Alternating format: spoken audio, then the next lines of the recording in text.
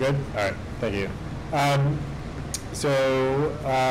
Opening the meeting of the Montpelier-Roxbury Board of School Directors at 4:36. Got a long agenda. I first want to welcome Miriam and Laura to the board and to a new school year. I welcome everyone to a new school year. It looks like you've got off to a great start. I'm very excited to have both of you on the board, and this will be a marathon indoctrination because our meetings are usually not this long, and we've got some meaty stuff. So excited to have you on the board, and excited to have your participation and your thoughts and perspectives. So thank you for doing this. I know it's a big commitment, and I'm sure you'll do a great job of giving voice to your students, because that's really important to all of our decisions, and it's just a super important role. So thank you both for stepping up. And then, Scott, I just want to make sure we have your needs taken care of. Are you planning to come in and just on remotely, or should we be checking with you remotely for the whole meeting? Because I know sometimes you get lost in space.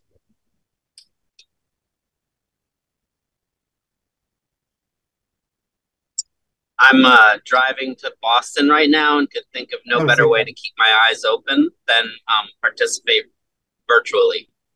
All right, perfect. I will check in on you every now and then to make sure that you're not getting lost from the conversation.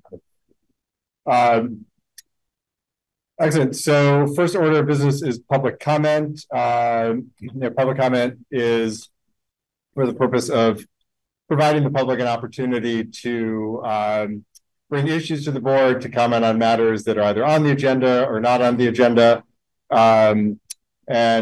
We do not respond in real time, but the information you bring us is very, very important. And we also recognize that it can be difficult to come before the board. A lot of times people come with matters that are involve their kids or themselves, and we really appreciate the perspective and sometimes the courage it takes to come up and speak to the board. And if we do not respond in real time, that is just our procedure. But we do listen, and it does have a big impact on our decision making. So with that, I will open up to public comment. If you wish to speak, please come to the front of the room. So we have two. Yes, the person who's already up, and then Lisa. Hi there. My heart is really racing right now. My name is Stephanie Delina, and recently I submitted my resignation. Before August 18th, it was the most unprofessional thing that I could imagine doing.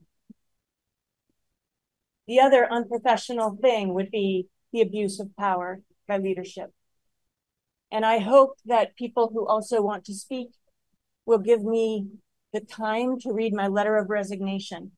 And that is to say, my colleagues and my community I've worked with and loved and served for 30 years. Here's my 30-year pin I was given in June.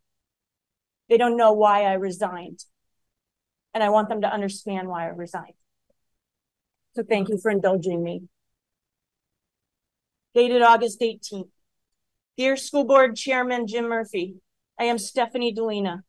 I began my career in education in the state of Vermont in 1987, teaching grades 7 and 8, language arts at Castleton Village School in Castleton, Vermont. What a wonderful new teacher adventure. One in which I learned along with my students, and that is a theme.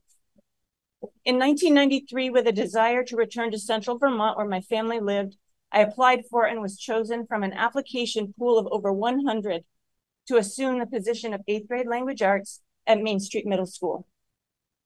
I thrived in my new role in this progressive, always on the cutting edge setting, and learned along with my students. In 2003, when I felt the tug for professional change, I earned my master's degree in education through St. Michael's College.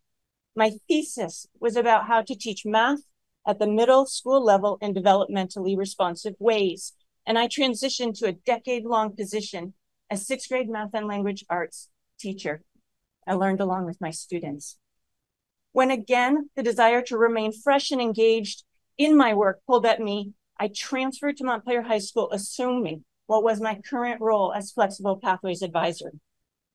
The passing of Act 77 and personalization, relevant, meaningful learning inspired me in new ways, working to connect students with non-traditional educational opportunities beyond the walls of a classroom.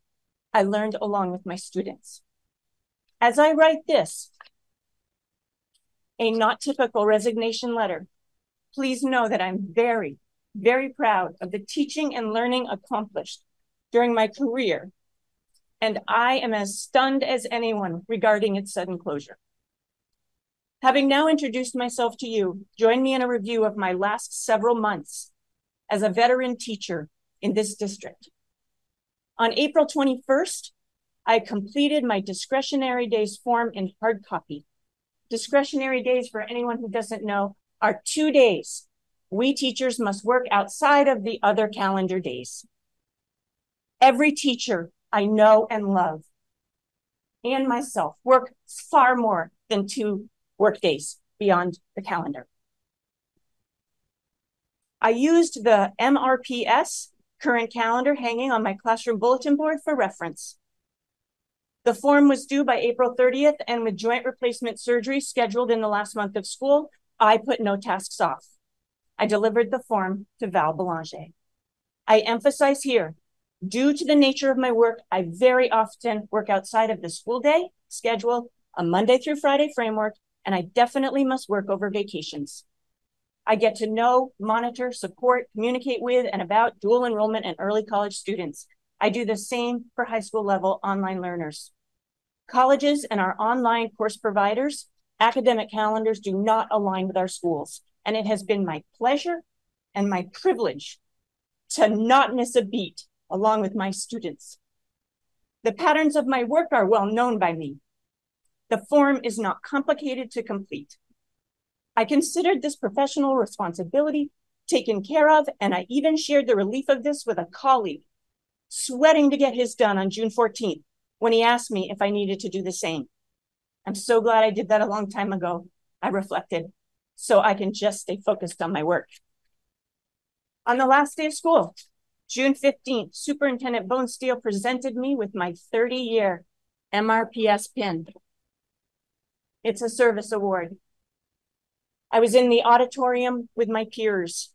I admit the standing ovation was the result of timing, my award coming on the heels of another celebrant of a milestone that afternoon, but it was humbling nonetheless.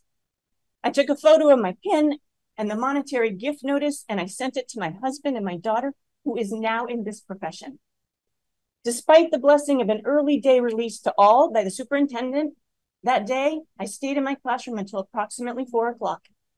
I share this specifically so you will know that if either Superintendent Bonesteel or Principal Gingold had wanted to talk with me, I was on site. No one stopped by, and when finished, I closed my classroom door behind me, anticipating the restoration, relaxation, and rejuvenation the summer months would bring. The following week, when I received my first summer payroll receipt, I noticed that the $500 service award was on it. Also, right below that, $738.20 had been deducted from my pay. I had no idea why. I lost nearly the whole day chasing down what this was, why this was, how this was, essentially with no prior communication or conversation with me. Superintendent Bonesteel directed our payroll employee to dock my pay for the 2 discretionary days. In a response, an email response to me, Principal Gingold feigned ignorance and empathy, saying, I understand the situation could be very stressful. I'm sorry, and I appreciate your patience. There was no ownership on Principal Gingold's part. I was told that Val was on vacation for 2 weeks, Libby for 3 weeks. I was sent by Mr. Gingold on a goose chase to talk with Anna Hipko, Superintendent Bonesteel's administrative assistant. When I did catch Anna in her office, because I was here on Friday, proctoring an adult online learner's final exam. The day after school got out, I was here. Anna turned to me and she sent me right back in the direction of those responsible: the superintendent, my building principal, his administrative assistant. Being treated, mistreated in this way by people in leadership positions, and in the case of Val, by a person I have trusted, cared about, and worked for almost 10 years, caused mental and emotional anguish I cannot adequately describe. Digging in my perennial garden, riding my horse, walking my dogs in the woods, swimming in my pond, lying in bed at night, no matter where I was or what I was doing, the pain gripped my mind and my heart, and my passion for teaching was stolen one day at a time. Superintendent Bonesteel met with the union representatives on August 10th, 2023, nearly 2 months after the action was taken. I was informed of the following agreed upon outcomes of that meeting. They are enumerated here as they were shared with me. 1, Libby acknowledged that you were not on the reminder email sent to all whose discretionary day forms were missing on June 14th. And that it is possible that your form that you recall delivering to Val was misplaced. 2, given the discrepancy around number 1, your pay will be restored if you submit a new discretionary day form. 3, she agreed to implement a more streamlined system for documenting discretionary days that will allow for more ownership by the faculty member for submission purposes. 4, in the future, she will schedule a face-to-face meeting with folks with a union representative present to inform them that they are subject to disciplinary action if they do not submit the paperwork. In closing, I reiterate that I am very, very proud of the many ways in which I touched the lives of Montpelier's children and they mine. I was not ready to retire. I did not do so when eligible in June of 2022, did not accept the buyout offer from a little less than a year ago, and I looked forward to another year of service. However, I believe, and I believe this district believes, that who we are reveals itself when no one is watching. Superintendent Bonesteel, Principal Gingold, Val Belanger harmed me badly in a situation where one question would have made all the difference. Steph, we don't have your discretionary day form. Can you tell me about that? I will not work for or with those who operate in secret and fail to communicate, knowing another human being will be crushed as a result. Take care of yourself. Take care of each other. Take care of the place. 3 imperative sentences printed on most Montpelier High School related items. Administrators use them in letters, in assemblies that open school years, or to address the school community in challenging times. A plaque with them is set in stone between the parking lot and the main entrance. For me, the hypocrisy is overwhelming. Who took care of me? Time is a very, very special thing. Those who devalued me, disrespected me, underappreciated me, hurt me, and acknowledged my 30-year commitment to this district and 36 years in the state of Vermont as a public school teacher, publicly with a smile, while slyly directing payroll to slap me with a never before experienced deduction for professional responsibility I had in fact fulfilled. They will not be benefactors of one more minute of my time. My time will now be spent at my discretion, period. I have discussed my immediate retirement with the Vermont State Retirement System, and I am considering legal counsel on this matter. Respectfully, Stephanie J. Delina, formerly Flexible Pathways Advisor, Montpelier High School. And I thank you for your time. Thank you, Stephanie. Thank you for your 30 years. Sorry, My name's Lisa Burke, and I want to thank Stephanie. She is the only reason my daughter survived COVID at this high school. And you have my and her eternal gratitude, and I'm very sorry that this happened.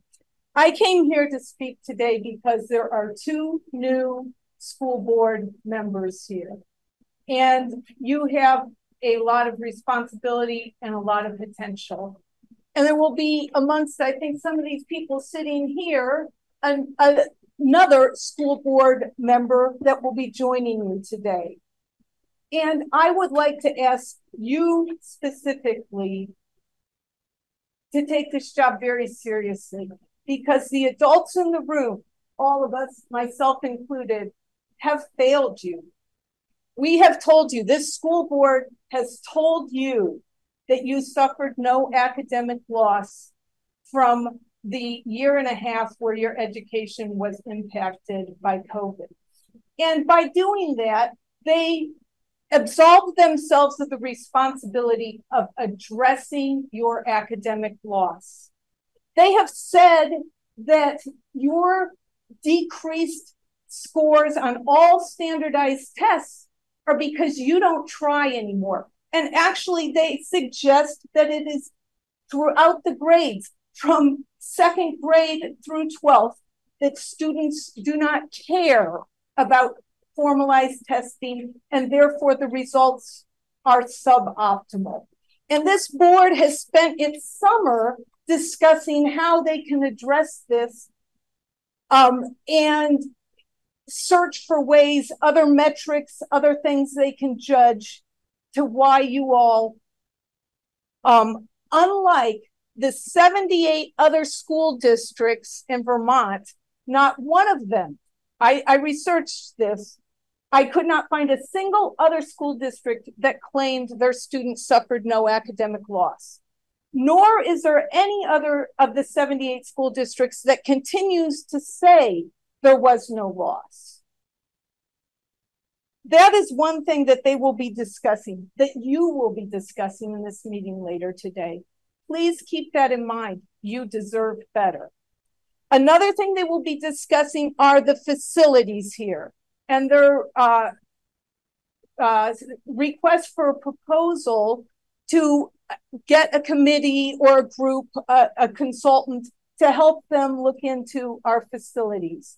And once again, the adults in the room have failed you because we have brought us to this point of climate crisis. And I think you all know, your generation, your people, your fellow students know that we have failed you. And this idea of placing a track anywhere on this area or maintaining and putting money into a building that is in a floodplain is ridiculous. Additionally, they have finally, as long as they have been working at this, which is over 3 years, come to the point of coming up with a non-binding net zero resolution at the same time that they wanted to spend $2 million on a track.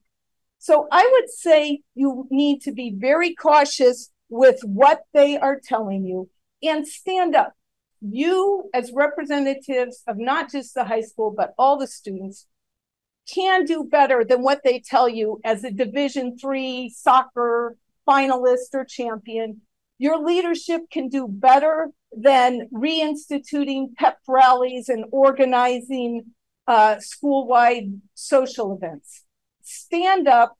It's hard work. And it's so sad that I have to ask you to do this. But these people desperately need your help. And ask your fellow students to help you to help them. Thank you.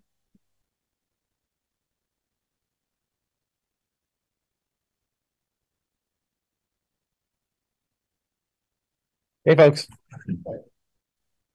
Jim Mary, parent of a Trek student athlete.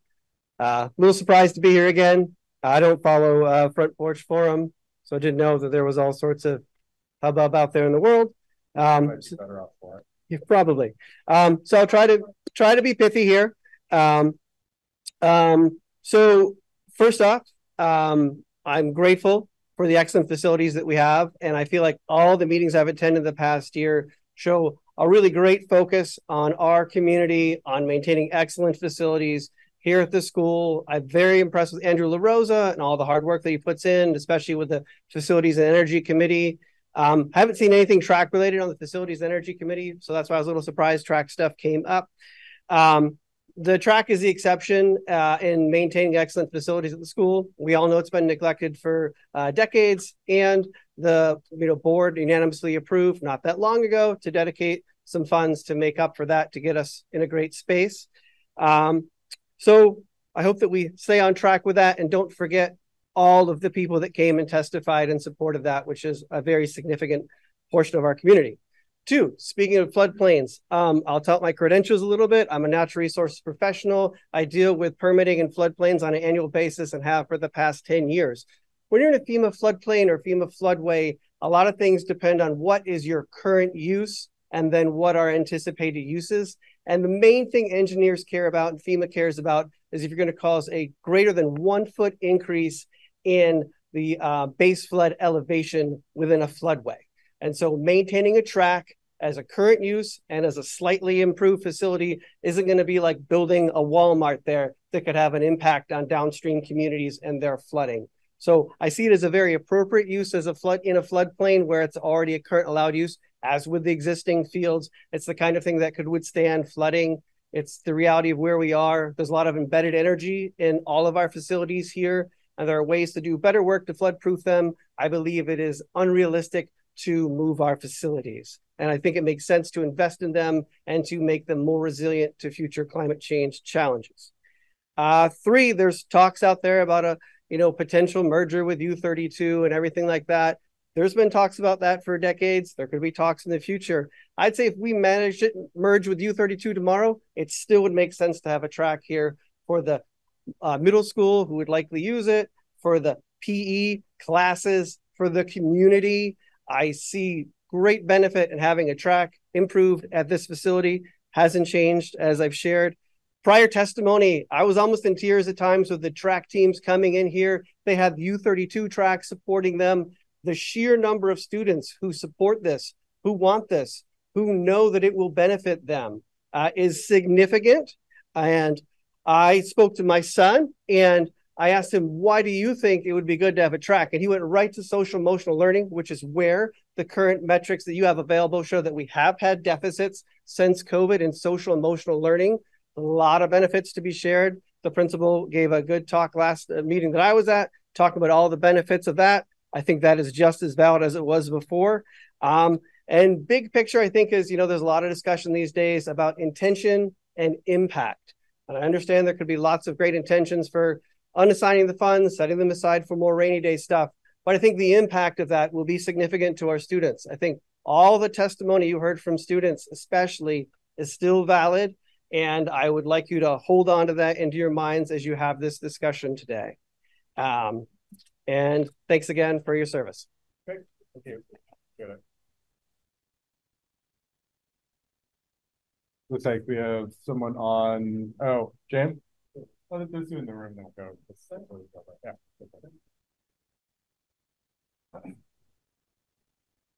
Hello, James Ray. I want to first join Jim in welcoming you two to the school board. What an inspiration to have from the high school community on the board. And I wouldn't normally have directed it to you all specifically, but since that can has been opened, I want to perhaps warm up the environment a little for you. You join a public service tradition in the state that is phenomenal. My father served in the Indiana state legislature, and his proudest moments in that legislature were when he would come home and say, "You fight the idea, never the person." And he was a Republican. I fell Democrat. It doesn't matter. His point was, we would argue in the well of the Senate all day long, and then we would go have a drink together. We would have dinner together, and that's how we got things done, because we did not cross the line of attacking people and attacking. And you have here I'll come back to Vermont. We have here in Vermont that same wonderful tradition. We have a governor who will have no problems in today's political climate standing shoulder to shoulder with Bernie Sanders or Patrick Leahy or Peter Welch, and giving them all due credit for things that they've accomplished at the national level for our state. And vice versa. You have Bernie Sanders and Peter Welch standing arm in arm with our Republican governor doing the exact same thing. I have seen that. I think that filters down to this board. We have a superintendent who I think is like an incredible, hardworking, fair, honest person, and a school board that is very much the same. And so I welcome you to this incredible tradition in Vermont. That's beyond Vermont, but I think it's special here, and I've really noticed it over the years. And I hope you enjoy that. And I hope you know, and now to the whole school board, I hope you know that you know, to be certain, we face a lot of issues now. Before the flood, before climate change got ratcheted up a few notches in our view scope here. Not that it shouldn't have before, but it has now, and we face some really tough issues. But I dearly hope that our community respects that tradition of challenging the issue and never the people. That hasn't always been obvious in recent history.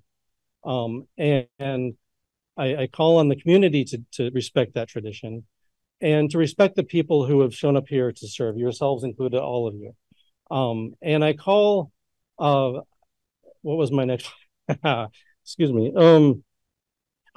Just to know that as these discussions continue, and this is, I'm for you and everyone here, you know, the silent majority. It's not everyone who is going to be on Front Porch Forum and other social media sites or elsewhere, turning up the heat, boiling the water, and making noise. And that's everyone's right to do that.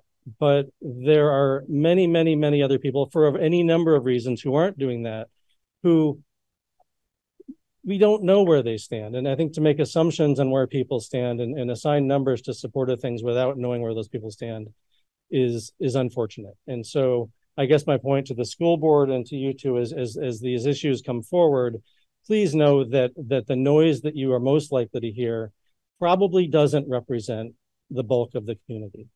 And please know that, speaking as a parent, we as parents of students in this school have your back. And we have the back of you students who, whatever changes may need to come short or long term, that we will ensure that you all get to enjoy quality facilities, wonderful facilities, and an incredible learning environment throughout. I apologize for going on so long, but there it is. Thank you for your time. Thank you. Anyone else in the room? We've got, looks like at least one person on phone, and if you want to raise your hand, either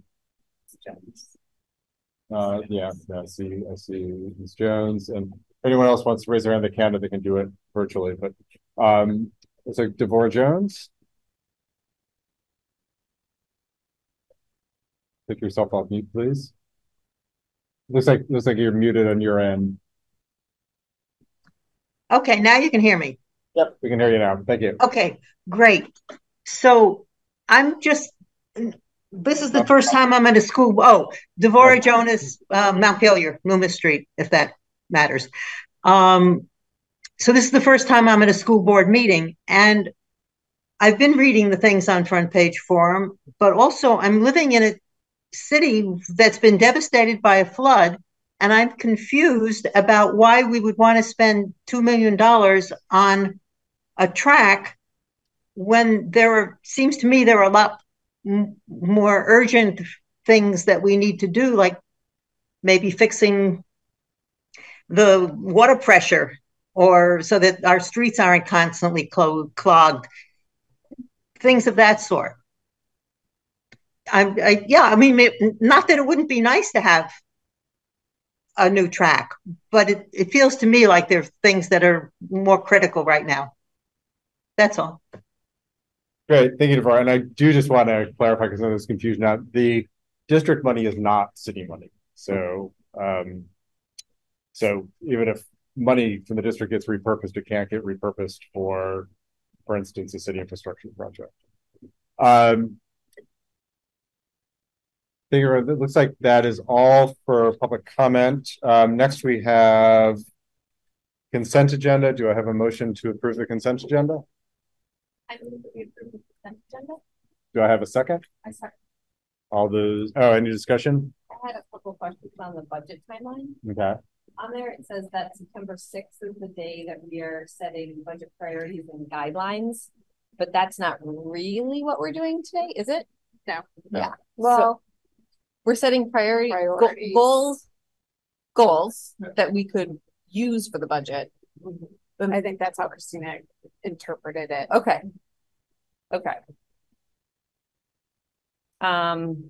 We can revamp that language, but I think that's just how she interpreted today's agenda. Got it. Goal plan with the goals. Okay. I have to ask, genuinely, the answer behind you. It's been really hard to hear, at least you two. Can you hear me? Yes. Okay. Apparently, I said to Mia that I'm assuming that's how Christina, can you hear me right? Yeah. I'm assuming that's how Christina interpreted tonight's with goals. With her business manager mindset, that she's thinking goals and priorities are the same thing. Yeah, no, thank you for the reminder. That's right. I will try to.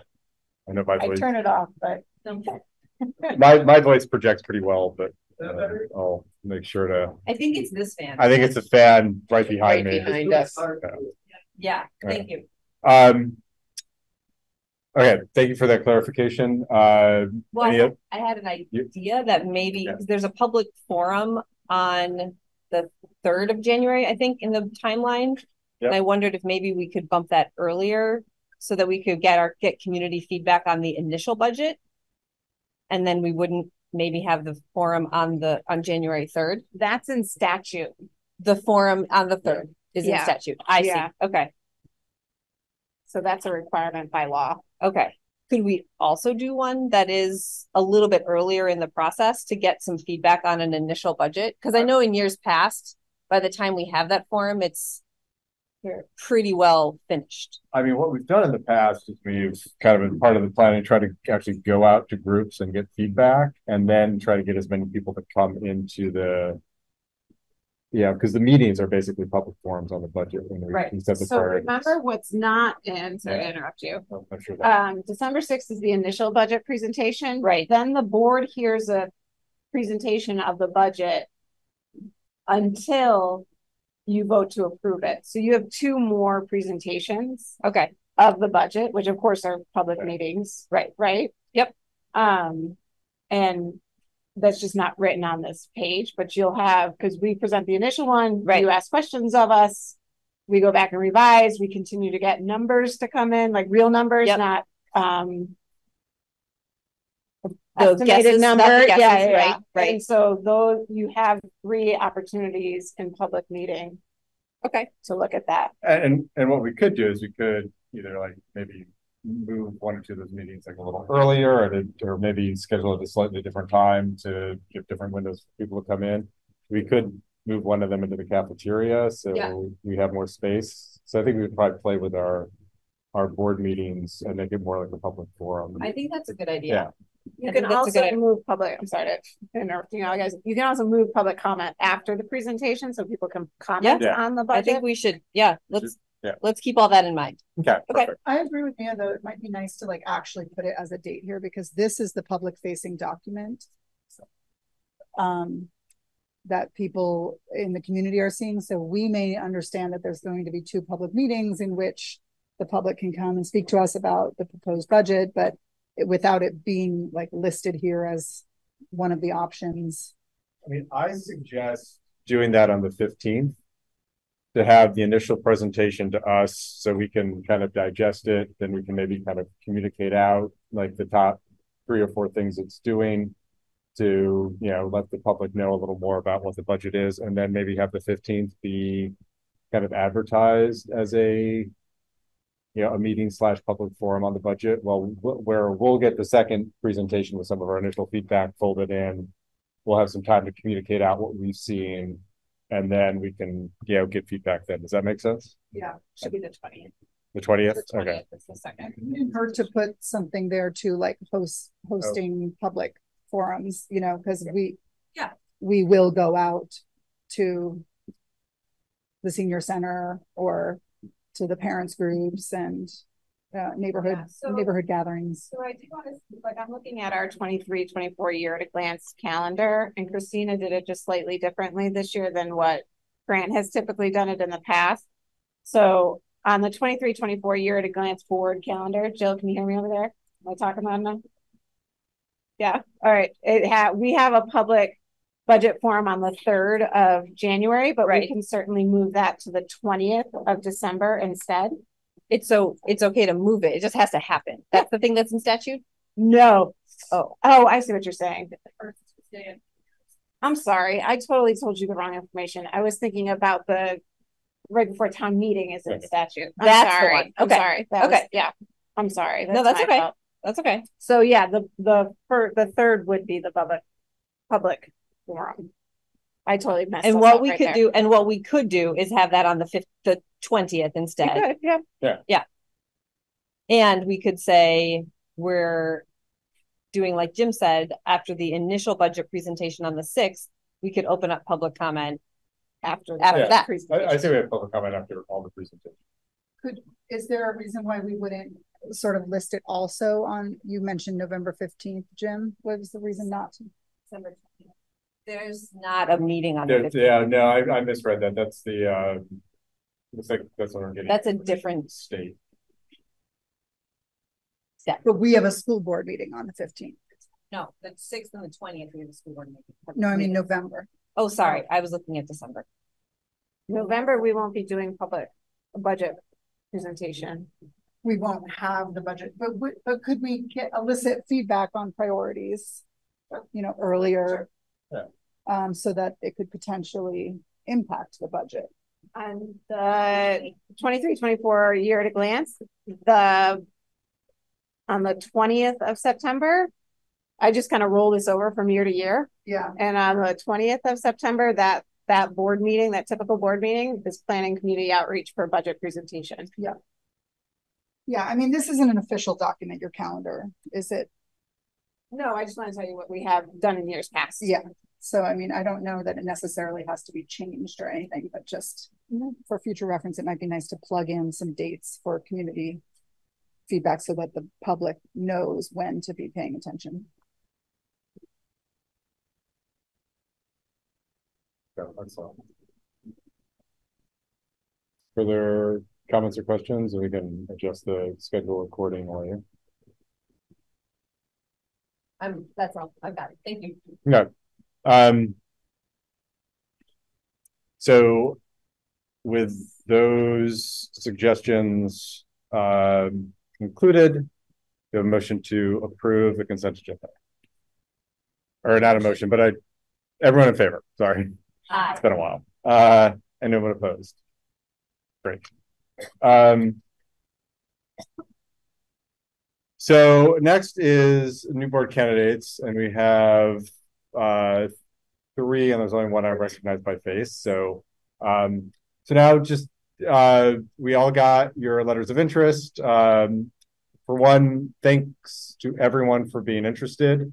Yeah, we really appreciate the people who are willing to kind of step up and take responsibility. It's you know, it's a fair amount of time and not a lot of compensation for it, but it's definitely very important work. And we appreciate everyone who's willing to put themselves in the role of decision maker. It's as you've seen probably with some recent decisions, a lot of people have very different opinions, and it's tough to muddle through, and it's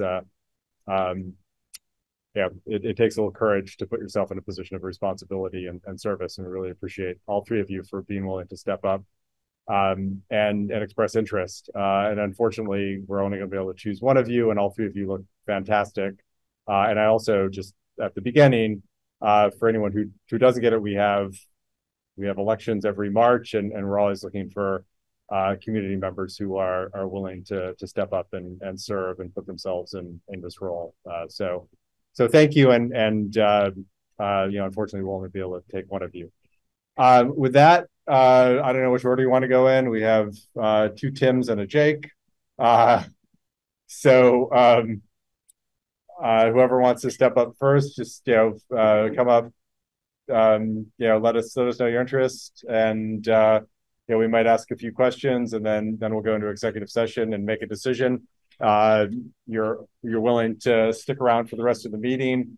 You won't be able to formally serve even after appointed until you get sworn in at City Hall by John Odom, and you can do that by phone too. But you're certainly welcome to participate in the rest of the meeting. And once you're appointed, once you get sworn in, you will be official. May I just add, City Hall is on the 2nd floor of the senior center. Yes. It's not at City Hall. Oh, that's right. Oh, yeah. So by phone might be easiest. Why don't we just go front to back? Great. Thanks, everybody. Jake Feldman, resident of Montpelier. And I sent you guys a letter today expressing my interest. And, you know, there's some wonky stuff in there. But before I talk about that, I should mention that I did my internship here in this building. I taught with Sue Beam, advanced placement statistics, advanced algebra 2, and an entry-level high school math class. It was wonderful. That was in 2010. I sat in this very room with Principal Peter Evans, giving us lots of great information. So I was a teacher. After that, I taught in Hardwick at Hazen Union for 2 years. It was super challenging. I have like an insane amount of respect for teachers, and they bring so much value to the community that, you know, I think that they're strangely undervalued, to be honest. I think a great teacher is an incredible thing, and we should do everything we can to make them comfortable and happy. So that's some of my teaching experience. I've lived in Montpelier for 18 years. Before that, I lived in the Northeast Kingdom. Before that, I went to Middlebury College, majored in economics. I have a master's degree in statistics from UVM. At the tax department, which is where I work with Jill, I work on education funding. So I know a lot about from budget to people's bills. I have that down pretty solid, but I don't know much about budget development. I don't really know much about the work of a school board. I'm very interested in learning. And so this shorter term through March would be, I think, a really good way for me to get some exposure. And I think that there's some value that I could add based on what I know from my job. I have a 6-year-old son who goes to Union. He loves it. It's a great school. We're so fortunate to have the teachers that we've had. Yeah, I appreciate the work that you guys do. I know it's incredibly hard. Yeah, that's my spiel.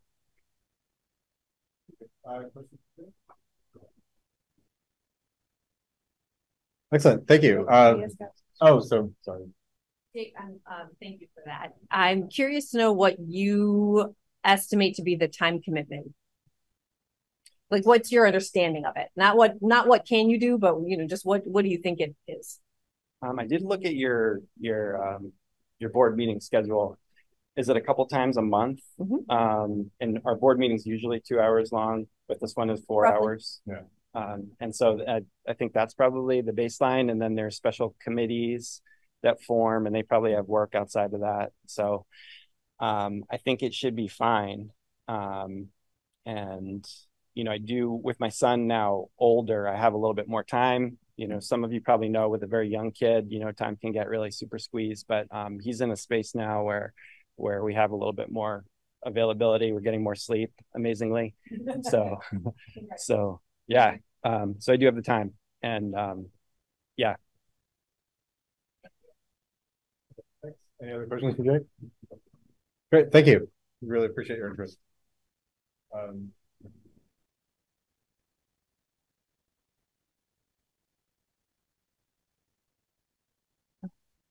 Hello, everyone. Thanks for having me here again. For those of you who don't know me, I'm Tim Favorite. I've been a resident of Montpelier since 2014 or so. I've also been a member of the Montpelier Energy Advisory Committee since 2021, and I've had the pleasure of working with the Facilities and Energy Committee for about a year now, working on the net zero resolution. Got it drafted a couple of months ago, currently working on implementing it bit by bit. Kristen, Emma, Seiji have been a great group of people to work with. They've helped me feel like a real member of the team. So I look forward to working with them one way or another. yeah, I've also gotten to sort of witness firsthand the issues you all are grappling with. I feel like, you know, yeah, I'd be in a pretty good position to kind of hit the ground running as, you know, yeah, as we go, or after I get started. Other things about me, I'm a parent of a third grader and a first grader at Union Elementary. So yeah, obviously pretty well vested in the success of, you know, not only their success, but their classmates and the community at large. So yeah, very interested in, you know, learning how to measure that success. I know that's one of the issues you're trying to grapple with tonight, I believe. So yeah, and other challenges, other besides net zero resolution, I know facilities is, you know, future of facilities is a big hot button topic. Looking forward to tackling that. And yeah, I think just engaging with the community, how can we, you know, make sure they feel in the loop, feel like real stakeholders, and the decisions the school district makes, the school board makes. So yeah, I think I'm excited about the work that you do. I think I really appreciate everything you've done and appreciate your consideration. Thank you. Excellent. Questions for Mia? Same question. Oh, so yeah, I know you meet twice a month, the full board.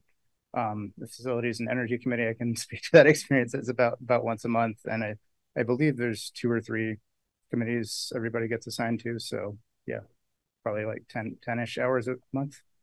I think I can manage that. Thank you. Appreciate it. Thank you.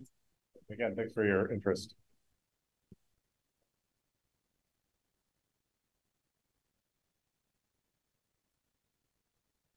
Hi, good evening. Tim number 2, Tim Duggan.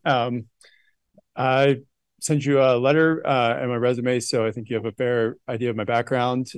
Interested in serving because I have a elementary school student and a middle school student here. I feel I've become more involved in and more sort of engaged in their academic adventure, and so I thought I'd give it a shot. But fortunately, I agree with Jim. I think you have 3 great candidates, or at least 2, and happy to answer any questions. 2 to 4 hours a week, Mia, is the answer to your question. And yeah, I work with a lot of boards professionally, so I'm very comfortable in that framework, and enjoy sort of working to forge consensus. So thank you for the opportunity. This is for number 2. Thanks. Excellent. Thank you. Again, thanks to all of you for your interest to serve. We are now going to go into executive session for the purpose of considering a new board candidate. Anna has wonderfully put in the wording for that motion. So if someone wants to make that motion, it's on the agenda. And I can pass it to someone if they don't have it handy. Then we can break for executive session.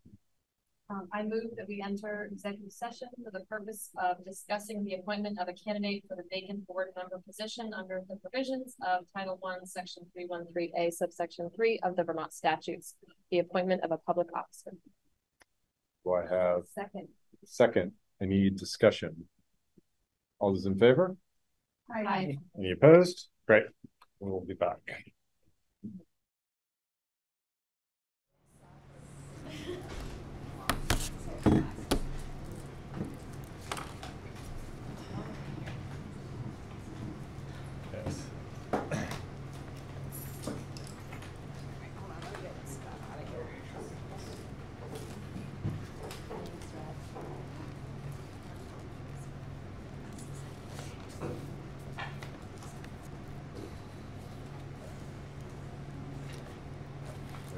Reassembled, so we're coming back into order. Before I have a vote, I just want to say this was a super hard decision in that all 3 of you really are about as equally qualified and amazingly qualified as we've had to fill an appointment, and I think we would have been thrilled to have any of you, and I think that was a consensus of the whole board. Like, everyone was so pleased all 3 of you applied, and again would have been super thrilled to have any of you serve on the board. I think for the 2 that we decided not to pick, I really encourage you to reapply when the next board member decides to open a bar, or run in March. When either contested or as an open seat. We really admire your service. I know all three of you have fantastic backgrounds and would be fantastic candidates. But unfortunately, we had to make one, so I'll entertain a motion to appoint that one person to the board. I don't know who wants to make it. No, I'm not here. I move to appoint Jake Feldman to this interim position until March. Do I have a second? I'll second. Any discussion? All those in favor? Aye. Aye. So again, thank you to both Tims. We really hope to see your continued involvement. You may feel lucky. But thank you. We hope to see you. As we've got a lot of tough issues coming up, as you'll see with the rest of the meeting. So definitely want your involvement as community members. And again, we do have vacancies that occur relatively periodically, just because people have other things come up in their lives and sometimes can't serve with their term. So we will probably call on you again if we do have a vacancy, and definitely consider it in March. And Jake, you're welcome to stay. You're welcome to go home. I don't know what your plans for the evening were. You can kind of join as a community member. You're not official. I mean, you could come sit in Scott's seat if you want to. But don't feel obligated, because I know you didn't know the outcome and may have dinner plans or otherwise. And the only thing, just we'll assign you a mentor, and get sworn in before the next meeting, so you can vote next time. So. But thanks to all three. It was we really appreciate the service or the willingness to serve, and thank you for being willing to stack up and take a big job with a lot of responsibility. So thank you.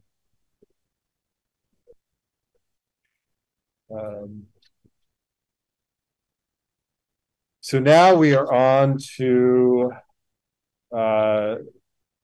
board business facilities. I want to start this off with just kind of an update. Libby and I met with Megan Roy and Flordia Smith to talk about kind of where our two districts are at. As you know, they are also embarking upon a strategic planning and reorganization process that they're very invested in. I think a question they will be asking as part of that is what their district might look like as part of a larger district. So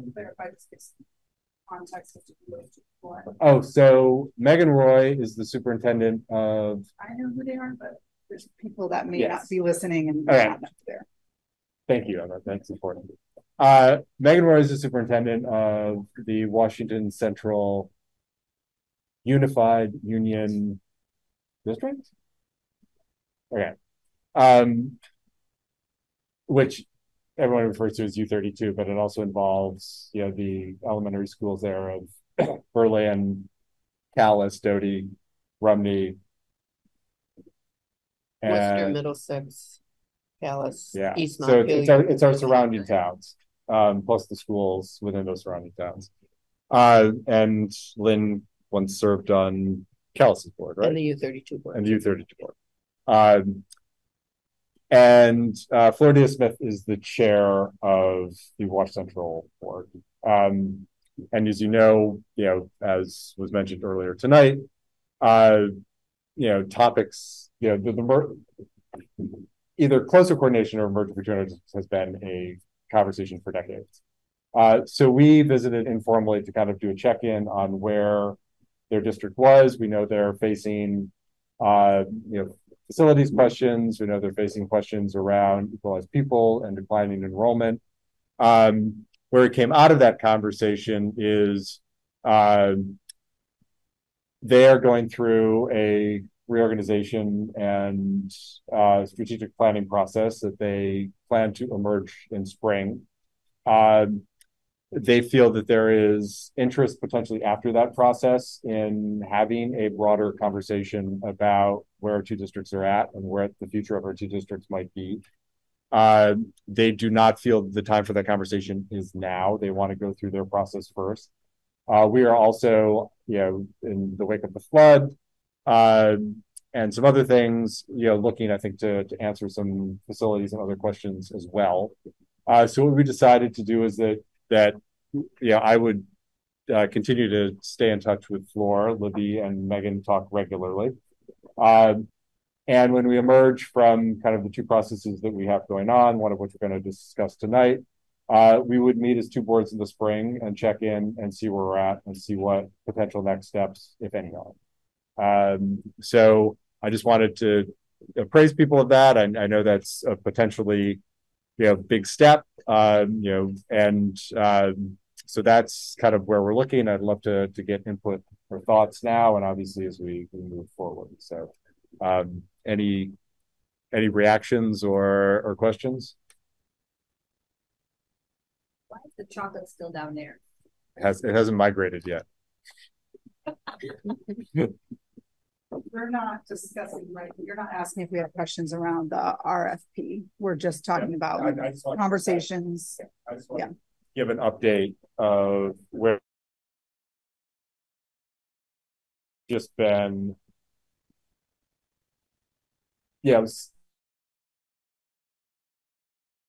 That in the community. And I think our two processes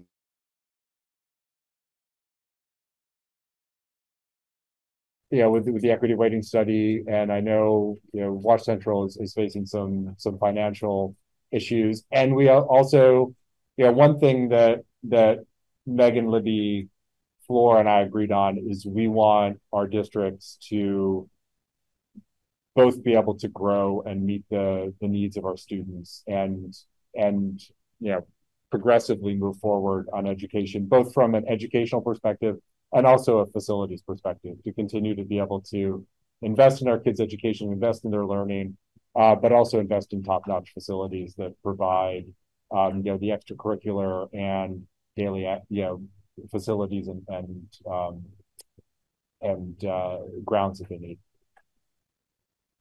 Yeah, I really appreciate thank you for just keeping relationships good with our neighboring district and, keeping open discussions and open minds about what the future holds for both districts and having, being forward thinking around how do we support each other if one or the other or both districts finds themselves in a situation where they're struggling in some way. And so I've always appreciated, the sort of like sister schools. And as my kids have gone through their district, I've learned more about how, opportunities are available at U32 for Montpelier students and vice versa. So it does feel like there's a real collaborative nature there between the two districts. And so I really appreciate, making sure that relationship is taken care of and fostered. And so thank you for having those forward-thinking conversations with them. Oh, you're welcome. And kind of on that, I just want to, kind of mention how wonderful it is to have great neighbors like Wash Central, because, one of the, both Flor and Megan, I think, reached out to Libby and I with the flood and mentioned the possibility of, if we weren't able to get to high school up and running, we might be able to do something with U32 for temporary, classrooms. So, it's great to have two communities looking out for each other. I would just also thank you for having that conversation. I'm the Montpelier-Roxbury representative on the Central Vermont Career Center board. So Flor and I serve on that board together, and it serves 18 towns in Central Vermont. And we're all serving the same students in very much our one community. And they're very much also going to be needing a new facility for the Career Center and for those students, including Montpelier students and Roxbury students who go to the Career Center. And there's challenges, right, with having physical location demands. And so I think it's great to keep that conversation open, because I do think there's some really exciting things that could be coming in the future for Central Vermont and serving all of those kids. And the more we're all talking, the less we're operating in silos. Yeah. Any Brett? Is it reasonable to describe the structure of that district briefly? Is it possible to do it briefly? Are there multiple boards? Am I misunderstanding? Yeah, and I can do it very briefly. They merged as part of Act 46. They were U32 was a supervisory union with its own board, and Lynn probably knows this better than I do. And then each of the elementary schools had their own separate board. And board members from each board ended up on the U32 board. Yeah. So it wasn't like a totally separate board. It was just representatives from the other boards. And there are 5 elementary schools that go up to 6th grade, and then they go into 7th grade at U32. I'll also say that I share, it sounds like the sentiment of Megan and Floor, that this would be something like a potential actual, like to merge 2 districts is not something that just happens overnight. Yes. That it would be a years-long conversation that needs to be done thoughtfully and with a lot of community input, and that there would be no pending immediate action by either school district to sort of seek that out in the next couple of years at least. Yeah, no, I mean, I think the idea is to get together in spring, check in where we're at, see if it makes sense to have further conversations, exploratory conversations. And then, it's a very complicated process. It's going to require community input from every community involved, which is, all 5 towns around us, Montpelier, Roxbury, and there's questions about what the facilities look like, what the education looks like, and then there's a lot of questions about how the towns feel, because it's a lot of tough questions, and it would be a long, involved community driven process with a lot of information needed to be put out there and a lot of very hard things needed to be considered. And it's not a new conversation. It is not a new idea. So the conversation has been held by these communities, in the past. And so I, as an individual board member, would be happy to host a new, thoughtful process to gather community input on that topic and to explore it as a possibility. But I just want to manage expectations around sort of like a potential, there's been people that are emailing and interested in that idea. And I just want to make sure that people understand the complexity of the process and that it's not something that we would just form a committee and do next school year. Yeah, absolutely. It's right. It's going to be very complex. It requires, again, like all 7 towns, I think, to be on board. It requires both districts to be on board. It requires a lot of things to work out, and a lot of things to work out that people have very big feelings about. There's a reason it's been talked about for decades and has not happened. It's complicated and not easy, and potentially doesn't make sense. But that's where we're at. We felt it was worth exploring where we're both at, and we'll see where that exploration leads, but it's not going to be easy or a snap with the fingers thing at all, nor should it. Any further comments or questions on that, and then I can tee up our facilities options. As you know, and we haven't really had time, I think, to dig into this deeply as a board yet. We had a significant flood on July 10th and 11th that I think exposed what we all knew was a possibility, which was that we have a high school that was built probably not super wisely at the time in a floodplain. We have a warming world that is upon us, where flooding events are going to be more and more frequent. While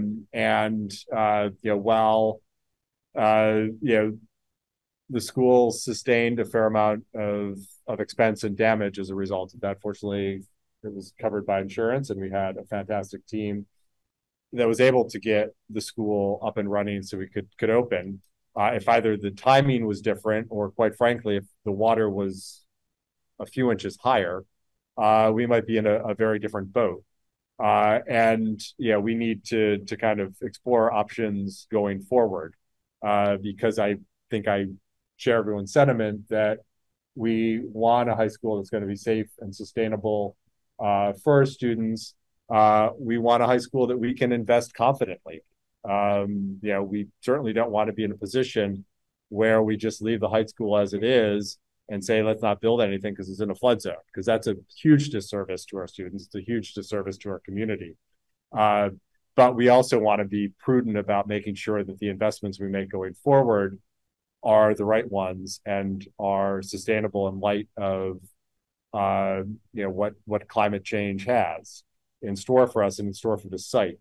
Kind of what Mia, Libby, and I, and with some of you, Kristen, you and I have talked about it as facilities committee head, is we need to take some time to look at what the options for this site are and make some intelligent decisions going forward. And a lot of ideas have been put out there. Obviously, moving this building or moving the high school location is not going to be cheap at all. I mean, we're probably, if we really want to move the high school, we're talking about probably a $25 to $40 million bond, kind of based on what we've seen in Burlington and other places. That's not cheap. And then there's questions of, do we even have land for that in Montpelier? Like, where would that be? Montpelier is pretty small and pretty built. And if we keep the high school here, how do we make sure that we can invest confidently in it, and that it will be a building that, if floods are more frequent, 5 to 10 years, each flood is not going to shut the school down or cause millions of dollars of damage.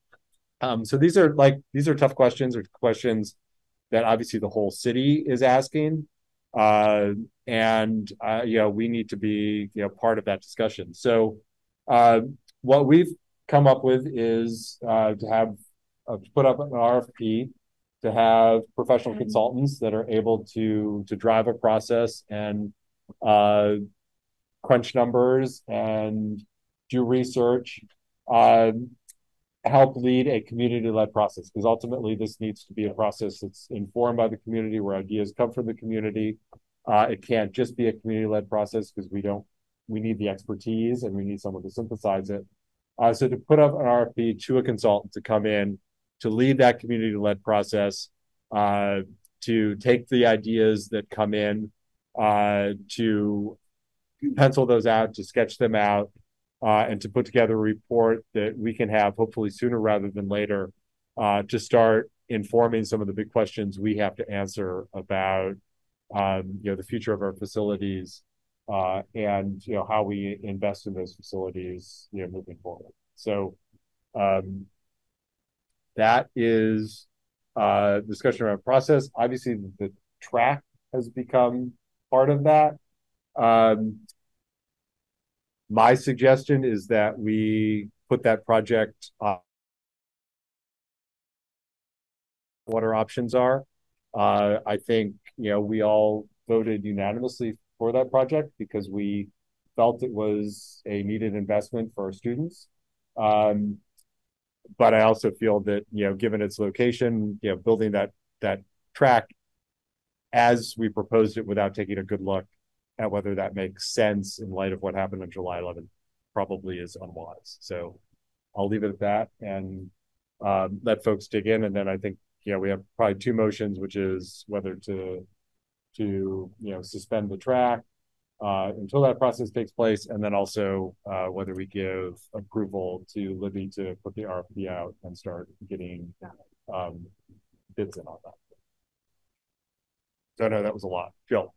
I'm wondering if I see the language that's in the agenda says unassigned, and it sounds like what we really would like to do is put on hold or defer action. Can we simply do that? Because if we unassign fund balance, I feel like that creates uncertainty, and that feels like a little bit of a knee-jerk reaction. Whereas if we are deferring action until such time as we have more information, We can absolutely. Okay. Yeah, I want to, sorry, Jill, you done? Nope. Yeah. Okay. Yeah. I want to second that. I had asked a question in an email today that I didn't expect to get a response for because I sent it this afternoon, but yeah, just can we put the project on pause without unassigning the money? Just thinking about the immersive process that was over weeks and months to kind of arrive at a yes for the earmarking of that funding that involved a lot of student voice and a lot of community input. So just not wanting to lose sight of that and seeing the value. I know in that process personally, I became very convinced about the value of the track program in terms of its broad accessibility to so many kids of so many abilities and so many mindsets. And so I just want to keep that in mind, that I personally still very much value the track program, the idea of an improved track, but it seems to make a lot of sense to kind of let the strategic planning process run its course before we take action on that. And I think currently as it stands, in the last update from Andrew LaRosa at Facilities and Energy, the thinking was the RFP would go out in December. So we would be like pausing that process, letting this process run its course. And I would just also like to see us not unassign the funds. Yeah, no, that makes a lot of sense. Other thoughts? Brett? I think the word unassigned is too strong a word, as Jill and Kristen were just saying. I also think that drainage, I mean, I think that the prospect of building a school somewhere is an interesting idea. It may be a 10-year project if it were to come to that, and it would probably be 4 years before we started the 10, it might be 10 years before ground was broken, and there may very well be other events. I think the outcome in this event was, for the school district, pretty, like, we kind of made it by the skin of our teeth in a way. I don't want to count on that happening again, but I certainly think that facilities are going to want access to whatever fund balance is there, whether that is drainage for other practice fields, current fields, anything around this area. And I would love to see a track. I'm 100% in favor of the track program and the idea of a modern track. I think our kids deserve it. I think the community deserves it. But there may be a lot of engineering work that comes along with drainage across the entire site that may sort of, be a different way of looking at how the funds are actually used ultimately. Yeah. So the process point for tonight, are we taking each of these questions separately? Okay. Yes. Yeah. Okay. I don't have anything to add on the track question. I had more questions on the RFP. No. Any other questions on the track? And then we can have to vote on the track and move to the RFP. Ella? Yeah, I'm just going to sort of like add my voice to the chorus here, but I just, I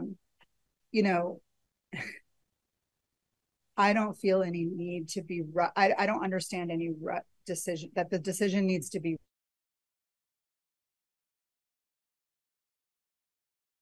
went without saying that we were going to pause the track and all other capital improvements of our facilities in light of what we learned about the flood.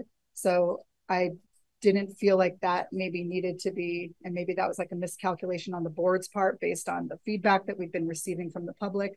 But in my heart, it felt like, of course, we're going to like sort of take inventory of what happened during the flood and then see how to proceed forward. And so I did not have any conversations, just for the record, with anybody on the board who was ready to plow forward with any capital improvement projects. And in particular, nothing around the track was discussed. So I just want to make sure that that's said for public record, that the school board had almost no meetings through the summer because of the flood.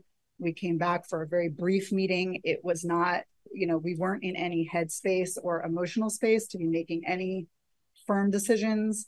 I don't think it would be appropriate for any of us to be trying to make any firm decisions anytime soon. And I appreciate sort of the breathing room and the time to step back and be thoughtful and reflective and learn from the professionals who know about engineering and field design and draining and, you know, what makes sense for us moving forward.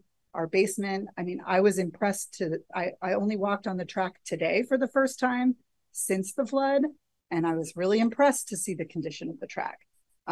There wasn't any silt. It looks almost exactly the same as it did when I last saw it in the spring. So I just want to be, you know, I just feel like it's a good time to step back, take inventory. I'm fully supportive of hiring a consultant to sort of move us through what does the future look like with these. And just wanted to say for the record that I don't think anybody on the board was ready to plow ahead with any capital improvement plans, including the track. I agree with what's already been said around, I'm not sure that a vote really needs to be. I wonder if an official vote needs to be taken tonight on the track, or if the funds can just remain earmarked while we learn more. You would just, since it's on the agenda, you would just vote no. With the direction that you suspend the track project. Yeah. Yeah. But would we have to make a motion and a second and all of that? Just because it's on the agenda? My understanding of action, but I would look towards our parliamentarian. I don't think we. What did you say, Jill? It says potential. It doesn't get a second. It doesn't carry, and it. Well, and it also says potential. It doesn't say. Vote. It doesn't say a vote. Like a vote will be held. I think give direction. Here. Yeah, I just want to agree. I was definitely wondering about how it would make sense to have any discussion about the track before we pursue the decision-making process about the high school. This seems like the most logical course of action. I definitely still support the track project. I also run track, so I might not be the most unbiased person, but this seems logical. Oh, yeah, sorry, Scott. I saw you earlier, and then yeah.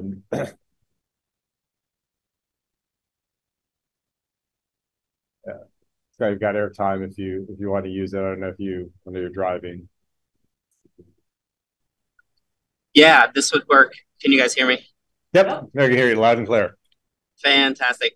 Yeah, I appreciate that we're having the conversation about both of these issues, but I think we are unnecessarily complicating the discussion. I think they're not the same question, right? The question about the RFP, I believe we will vote on that. I don't know that we need to, nor do I think we should vote on the track at this point.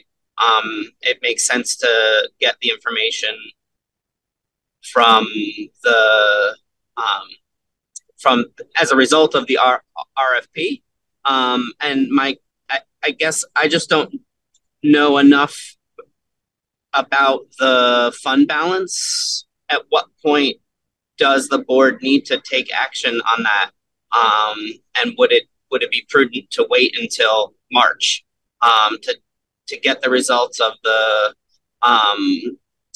the study and then make decisions about any capital improvement, including the track?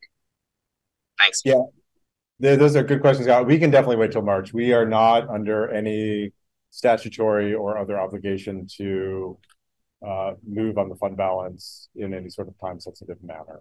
So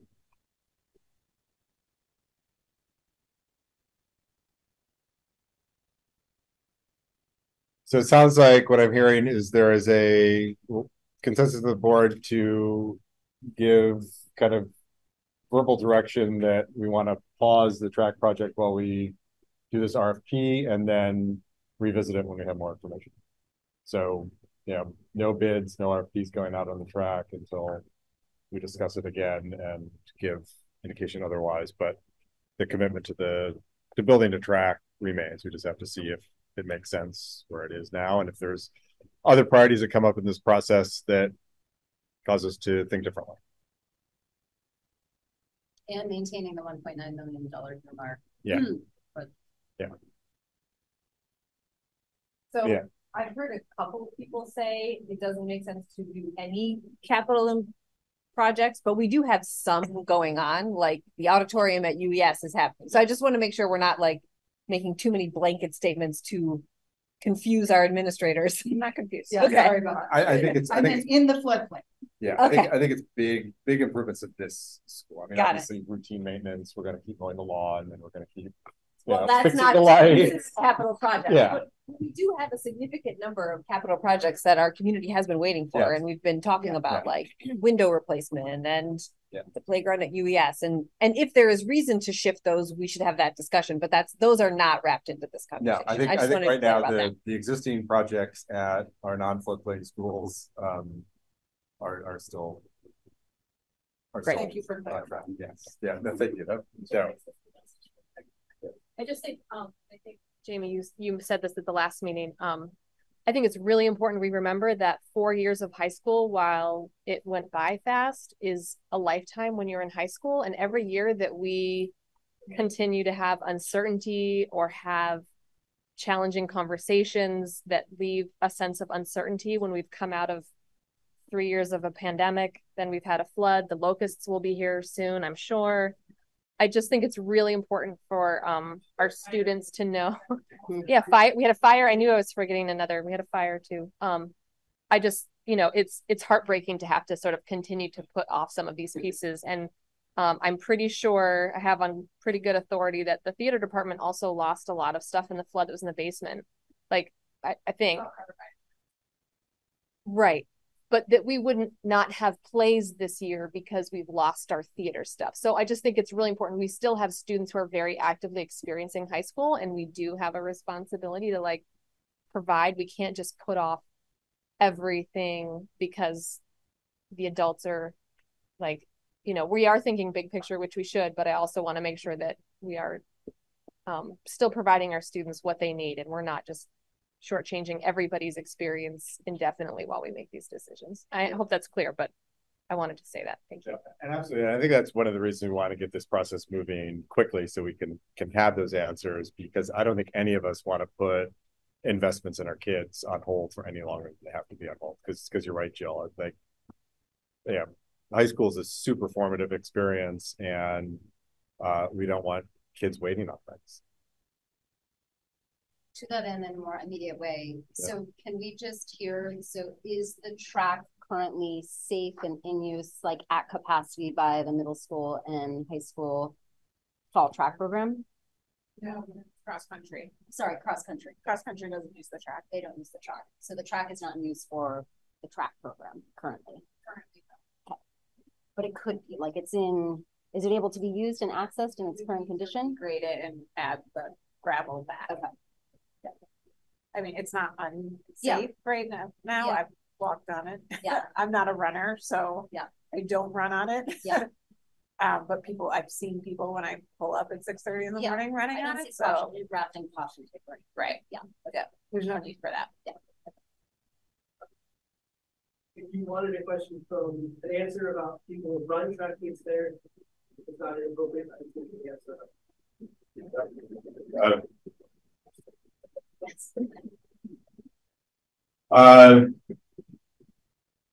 Go ahead.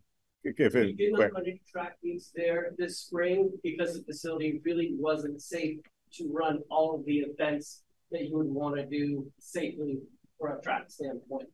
And the sheer amount of volunteer energy it takes from an army of about 50 folks to try to get it ready so you could get a track meet there is really untenable. So we were able to partner with U32 a couple of times to run meets there. But that also was fraught with all sorts of issues. Yeah. So it's just straight up back. That was pre-flood. Yeah. The track events that were hosted by MHS and MSMS were at U32. Which was very nice of them to do so, but you only want to borrow your neighbor's hammer so many times. I do. We do. Work out somewhere, but we don't need to. We can use the bike path. It's not urgent. Also, I want to thank Jill for that comment because I mean, it definitely feels really long to me right now. And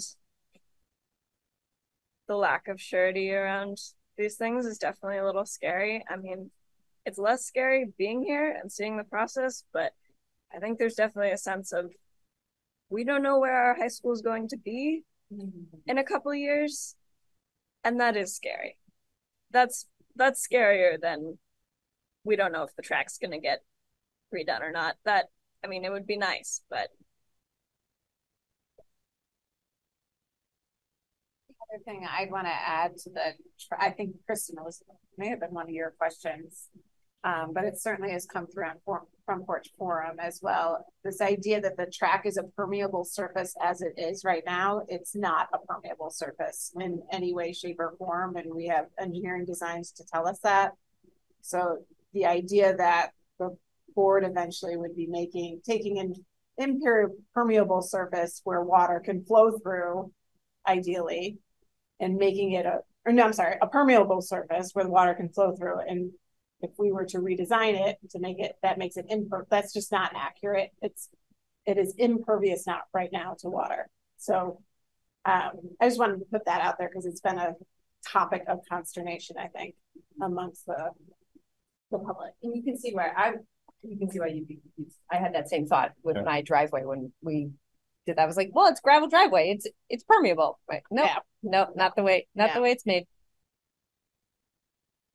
I just want to, I don't know, because I didn't prepare to answer your statement that you just said about being scared about the future of the school, but I'll try to just, I think that the future of whatever the future holds for the students of this district, I think it will be, a thoughtful process with only the best interest of all of the students in mind and with student input.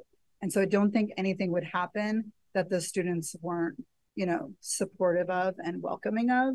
And if something were to happen with some sort of future merger with U32, first of all, it would take a long time. And then second of all, and there would be plenty of time for student input on that process for us to understand, for the board to understand how students really feel about the future of like a potential merger. So I would only see it as like, maybe try to keep an open mind of like, if there's any conversations in the future about merging, that it would only be an opportunity to sort of explore options and not, something that would be done against the will of the students. Yeah, I hope. I understand. I think we should, Alara and I can definitely work on continuing to communicate that with the students, because I think that would be valuable for people to understand that decisions aren't being made behind closed doors by big, powerful people, that it's going to be a long process and that people can have input. And I feel like there has been some transparency about that, like in Mr. Gingel's like principal updates and the Soul and Fluids, especially at the beginning of the year, which I actually kind of like to read sometimes when I'm bored. So, I'm sure yeah. So I do feel like it is being communicated with the students, but maybe not as much as for people who don't actively seek out resources for communication. But we can work on that together. It might be a good first assignment for us together to host like a student forum to discuss some of the stuff that's been bubbling up in the community. And we want a ton of student input in this process.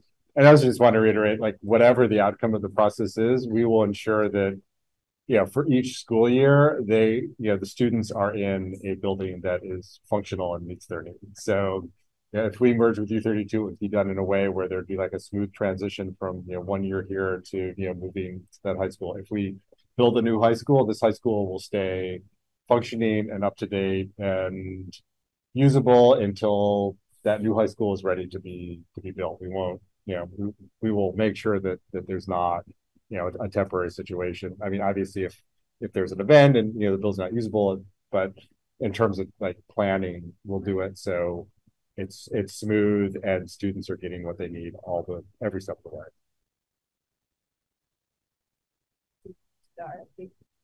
way. So moving on to are we ready to discuss the RFP? I'm assuming you've all read it. If not, we can, I mean, it just basically asks for a community-led process, as I stated, with, with the consultant holding forums, collecting information, getting public input, and then putting a report that we would distribute to the community and also use as a discussion point to just, discuss what our options are. And my guess is, depending on what the options are, we'd probably have a community process around, vetting that option and making a decision around it. You just get darker in here. Yeah. The sun probably went in. You're okay. Just wonder if I was like fading. Boom.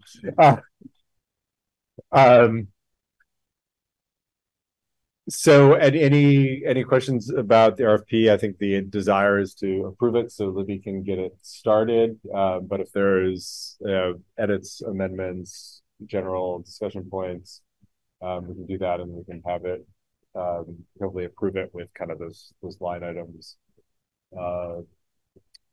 indicated, so that way Libby can hopefully send it out maybe tomorrow.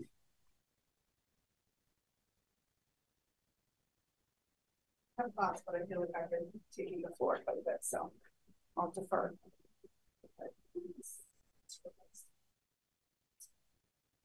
I just wanted to confirm that what we're looking for at the end of the process is the recommendations from people who have done the research on the geographical and geological, have collected the community input, and it'll be about all of our facilities, all of our buildings. It's not just focused on the high school because it's in a floodplain. And so we could have information that we could use for another question that's come up many times, which is what should we do, if anything, about Roxbury Village School? We would potentially have information that would help us answer that question as well. Yeah, and I think it's structured. Okay. What was that? I think it's structured that it's written that way right now. So it would be a holistic look. I mean, obviously, I think the high school would be a large focus of it because it's got a problem the other schools don't, but it would look holistically at those other buildings. And would it also look at some of the, I guess maybe this is what would come through in the community input, is that ideas that are generated from the community, like merging with U32 or building a high school where the old Elks Club was, they would maybe investigate those and say, here's the benefits of those and here's the downsides of those ideas. They would not have the authority necessarily to talk about merger because they're not working with U32. Right. That's a good point. That's a good point. Yeah, but I think they could explore it as a hypothetical. Yeah, from our lens. Yeah, from our lens, right? From our lens. What would be benefits and downsides to Montpelier-Roxbury of doing that, and other ideas like buying any of the college buildings that are left, or that's great. Yeah, that's what we need. And it would be everything like looking. Is there available land? Yeah. If so, how much would it cost? Where is it? Those type of questions. Who can do all of that? Architecture firms do that. They do. Okay. Yeah, especially those who specialize in school buildings. And the community input process. Yeah. They could. Okay. Yeah. Yeah. Okay. Truex Collins just did a huge community input process with Winooski to get they've renovated a building, but got it. It was huge. And also contractors do it too. I think we'd be veering more towards architects, but got it. Okay. I had one more question about that also. Maybe it's just implicit, and maybe architecture firms, development firms kind of, have somebody in-house to lead that part of the work, but that part of the work does feel really significant in terms we're talking about students and staff and community members. We're talking about many different groups of people. And I know right now, I think it says up to 3 community engagement sessions. And I would wonder if we want to expand on that so that we can capture kind of all of the groups that we are intending. Again, it's sort of like a managing expectations piece. If we're saying via this process, we are going to substantively and actively engage these groups, can that feasibly be accomplished in 3 community engagement sessions? And maybe that's a question we ask them in some of the interviewing we do, but I would wonder if increasing that number would make sense given the breadth of engagement we're hoping to get. Thank you. So that's a question I have, and that could be, and I wonder too, just in the qualifications piece, could we specifically mention, you know, that we're seeking a firm that has a just strong history and experience of doing that community engagement work, and specifically naming that, because it feels like it's going to be a big part of what we're hoping to get out of it. So the wording for number 1 is at least 3. I think that if more are required, that leaves wiggle room for that, right? That's your first question. Do we need more? Yeah. So that at least 3 leaves. Right. It can be beyond that. Yeah. Yeah.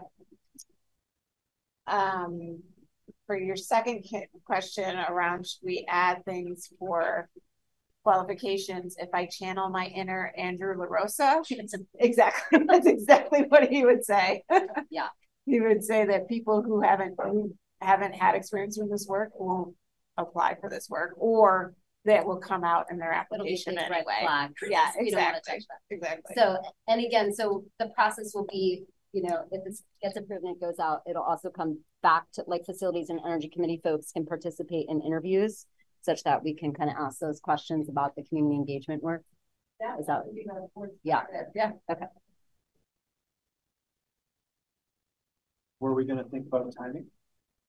It's not in there. It says the final report should be presented to the school board at their public meeting on arrows. Oh, keep going. May 15th, 2024. There's a time. Yeah, the last. It was at the bottom. Oh, I thought that was part of our discussion. Got it.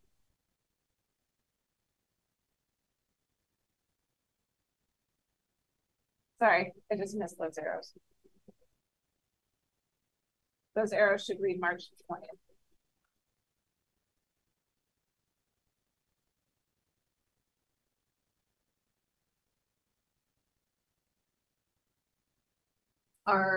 Who's making the decision on hiring a firm? Is it the board who will vote to approve based on a recommendation from you and Andrew, or will it go through facilities committee? So if we follow the same process as the equity audit, it would make sense that the facilities committee would do interviews with myself and Andrew. Great. And then with Andrew and I doing most of the reference checks and that kind of thing. And then we'd come to the board with a nomination. Yeah. That sounds good.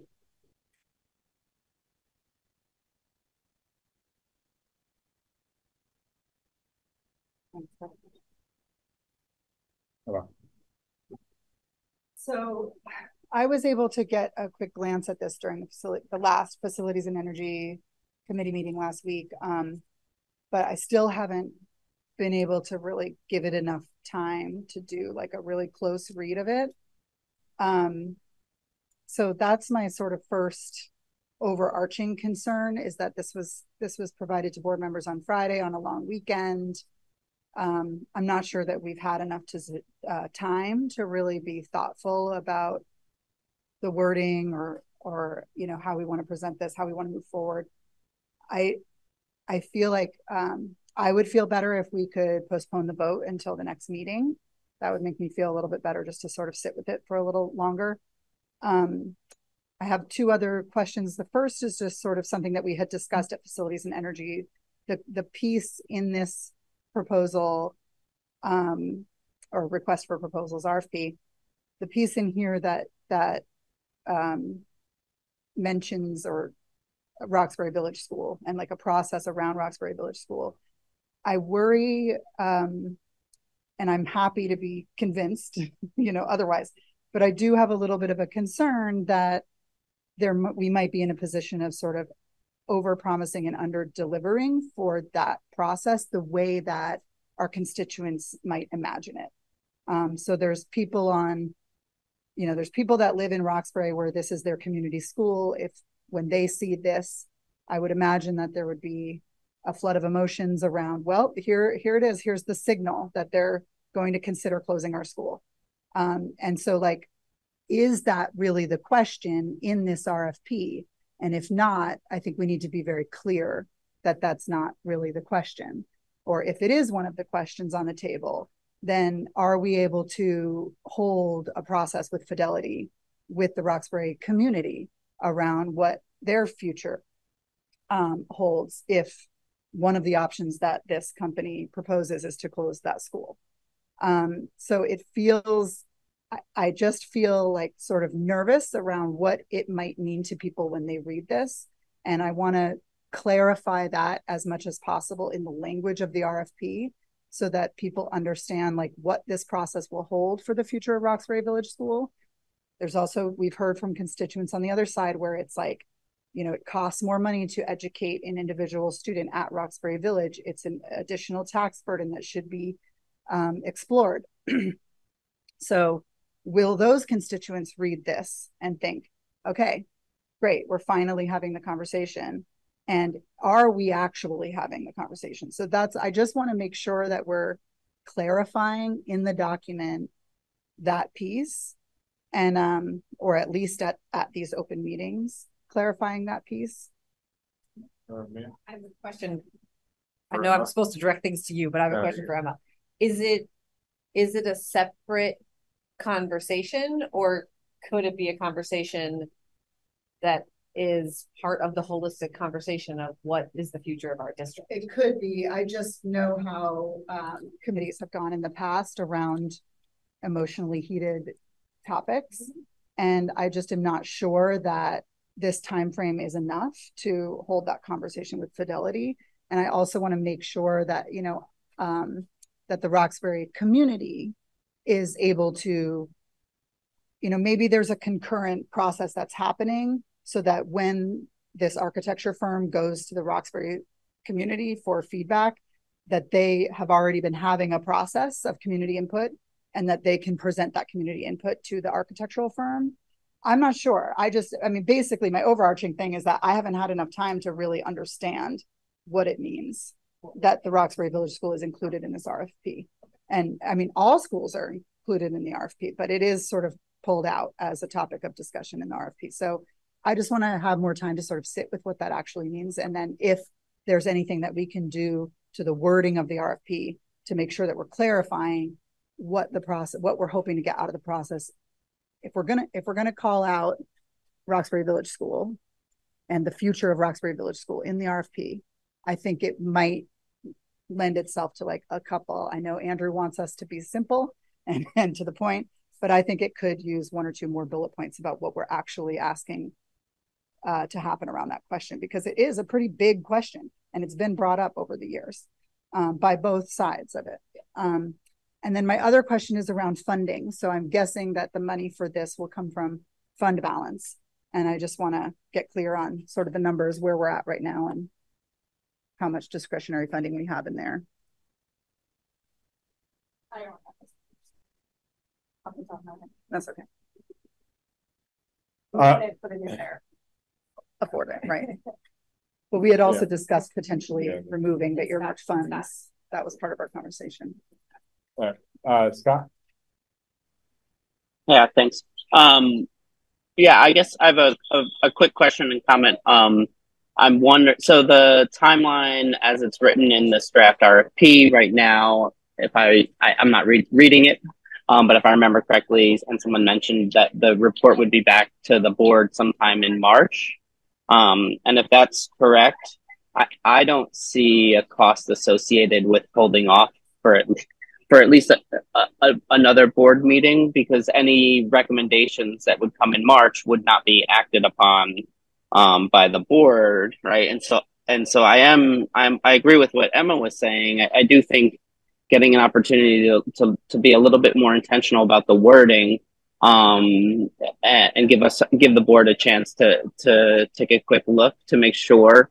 I also agree about I don't see the benefit to specifically mentioning the future of Roxbury schools in the RFP. I think the RFP is clear. In fact, the section right above it says, looking at all the facilities, which includes the high school and the Roxbury Village School. And so I think we would unnecessarily be stirring emotions by calling out the Roxbury School. I think if there's a decision to be made, that process would be separate and not led by an architectural firm, probably led by someone more adept in community engagement.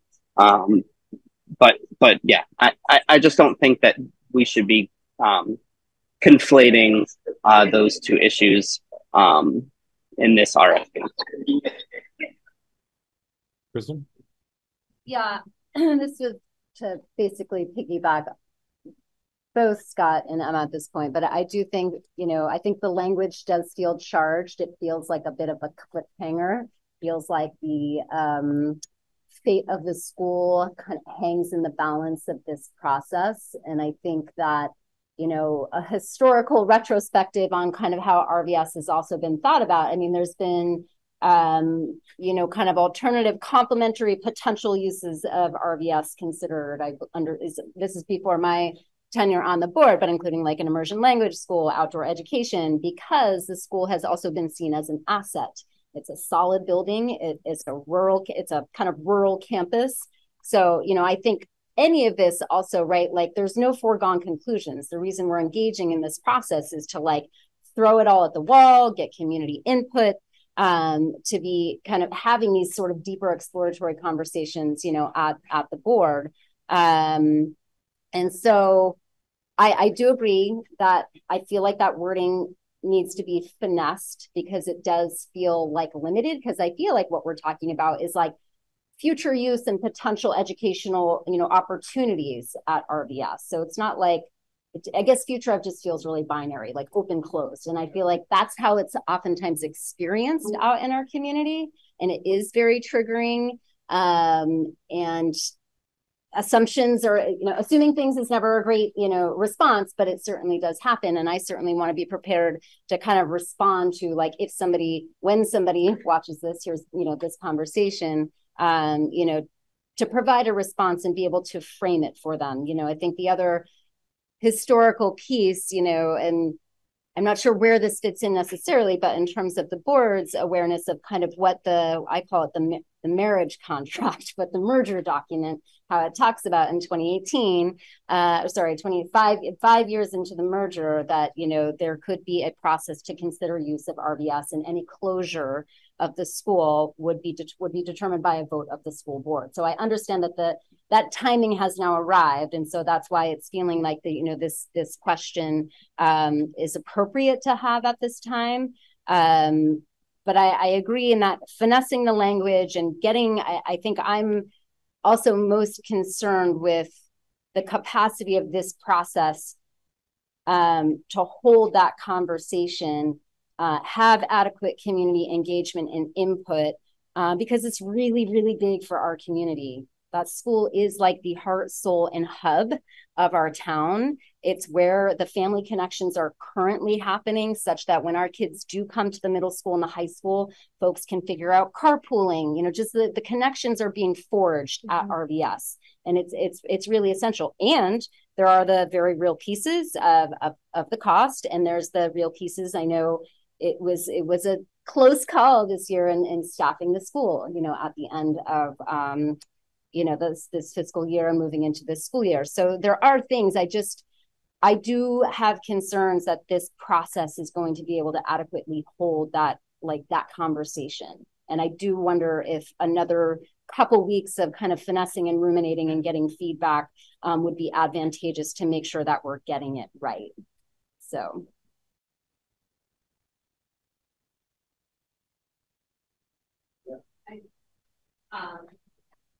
I don't have the same concerns that were just voiced by Emma, Scott, and Kristen, largely because what we would get at the end of this process is a recommendation from the consultant, and then the board would have more work to do.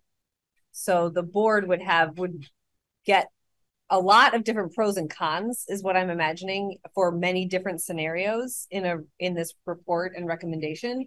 And then we would have to decide which path are we going to go down first, with more conversations and more community engagement. So that's why I feel like it's okay to put this out there and then interview the firms and get started on the process, because there is going to be a lot more work to do even after it ends. Yeah. With that. I mean, I understand the concerns hugely, and I mean, I was part of the merger committee, and I'm very sensitive to how much that school means for Roxbury. And I mean, I think part of the reason I feel it needs to be included, and maybe we can do some finessing around language, is I think it's really important to get the information so the board can, working with both communities, make an intelligent choice. So I think what I see this is something that's going to give us a lot of information, both kind of hard information, numbers, the real estate situation, also what climate change is going to look like for this building, and also a lot of community input in terms of how people feel about the buildings, what people's needs are. And then I think any decision based on the future of Roxbury, I would hope would be informed by that, not decided by that. And then we'd bark about another process. I mean, what I don't want to do is not get any information about the Roxbury Village School, because as you stated, we almost had a staffing crisis this summer. We do not want to be in a situation with Roxbury, either due to like a budget crunch or staffing situation, where we make a quick decision that has a longer impact on that community. I think the sooner we make gaining knowledge and gaining information about how best to use that facility, both for the district and the community, the better. And this seems like a great opportunity to get that information and inform future actions and future decisions.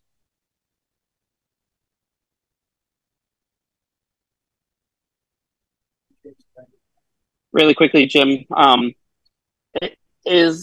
absolutely agree with you, and that's why I really appreciate getting this RFP out there. I guess the question I have is, isn't it the same reason? The rationale is the same for the high school, right? Yes, absolutely. But the high school is not mentioned in the RFP, right? The section right above where Roxbury is called out, it says all of the facilities. So I guess I don't write RFPs and I don't read them, but I question the benefit of calling out one school in the RFP, and I can see some real potential costs. And so if you took it out, Roxbury School would still be a part of the study as a result of the RFP. And so that's the only the point that I'm trying to make, is that all of the schools, inclusive of Roxbury, would be included in the RFP, even if that one sentence was struck from the RFP. Yeah, the high school is specific. I mean, one thing we could do is, if you're looking at the document, it's 1D, we could say district configuration, including the future of all facilities. Potential. Yeah, including the potential future uses of all facilities. Exactly. Yeah.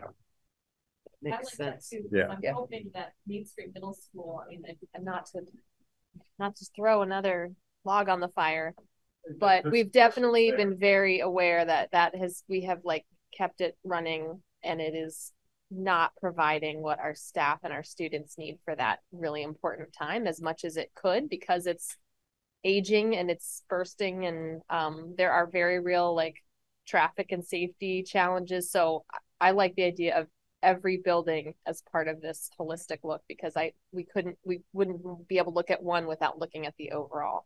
And it's sort of happy to list the schools so that people really know that we're like,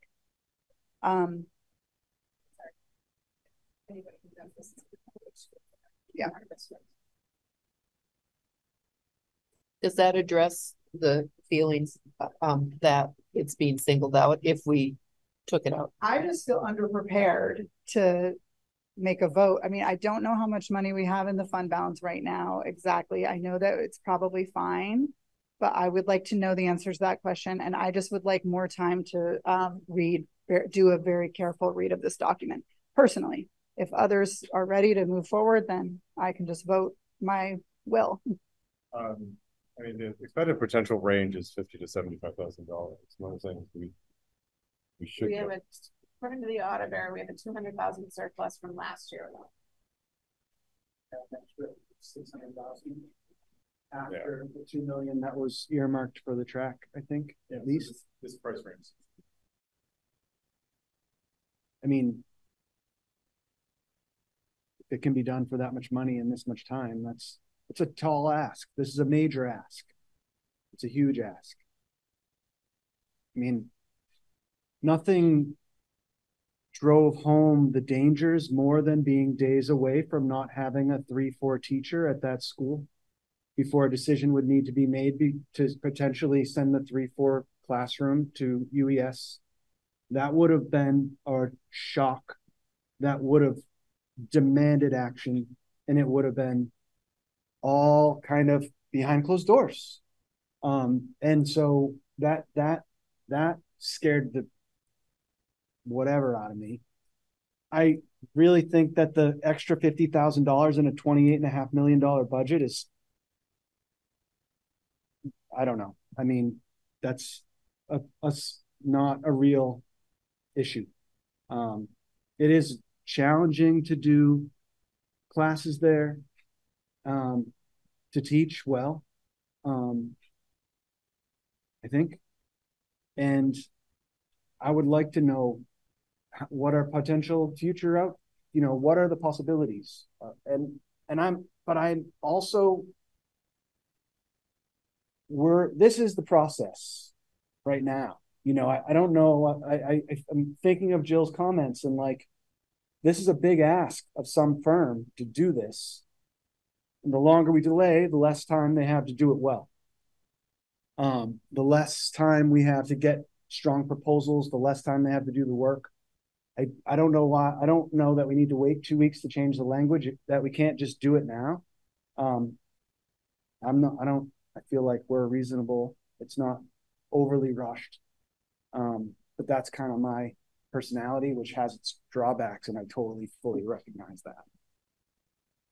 I'm just going to make a motion so we can decide either way. Yeah. I move to approve the RFP as amended tonight in the meeting. And as a message amended is in 1B, it will be changed to district configuration, comma, including the potential future uses of all facilities. Yeah. Do you have a second? I think awesome. Any further discussion?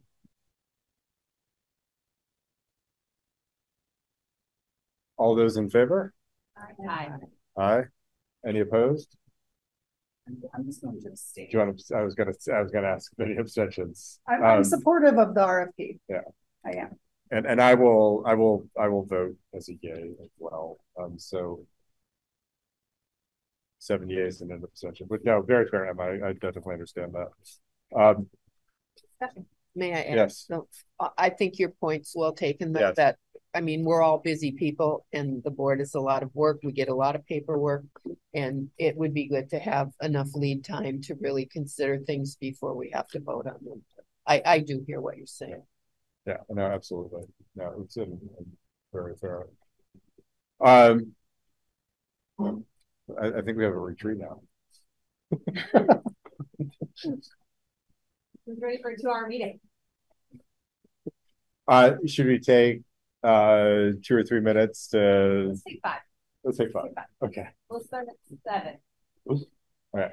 Well, then let's dive in, and with keeping that in mind, and we'll try and keep our eye on the screen. We'll start with just a quick recap and a kind of overview of how the rest of tonight's going to go. So as most of the folks in this room know, we at our August 9th board meeting was a 4-hour half-day retreat where we used all of continued the work that came out of the visioning work and the definition of what our vision is and how we accomplish the mission of the district to clearly articulate what we mean by our top 3 priorities of closing the academic gaps, safety, belonging, and wellness, and community engagement. And what we mean by those, including what we believe to be indicators of success within those 3 priorities. And tonight, the rest of tonight is a continuation of that conversation where we will set goals within those priorities, which, as we talked about on August 9th, the priority definition and the indicators of success are broad, and the goals are where we start to get very specific. And that's what tonight is all about. So I thought it would be good to start by just saying out loud, for the benefit of folks who maybe haven't been keeping up with the conversation at every step of the way, what those 3 priorities are and the indicators of success within them. And so I was hoping to get 3 volunteers to read one each. Read one. Great. Kristen, can you do the first one, please? So the priority is to close the academic achievement gaps. And the indicators would be every student has the confidence and skills to achieve excellence and to support continuous growth along their learning journey. Systems are in place to measure, monitor, and support students on their unique path towards meeting or exceeding grade level expectations. Any barriers based on identity and socioeconomic status of students shall not predict academic success at MRPS. All students have the access they need to opportunities that will help them succeed. And our graduates envision a limitless path to their future and chosen pursuits of continued learning that benefits themselves and their communities. Number 2 for us. I can do that. Thanks, Jill. Belonging, safety, and wellness. All students, staff, and families, caregivers feel welcomed in our schools and valued for the unique history, identity, and beliefs that they bring to the school community. The environments, systems, and opportunities that foster student and staff wellness are present, successful, and thriving in our schools. Students, staff, and families, caregivers can expect to feel safe and have a strong sense of belonging and healthy connections to our school district. When circumstances arise that jeopardize the feeling of belonging, safety, and wellness, the district provides structures and systems to build resiliency.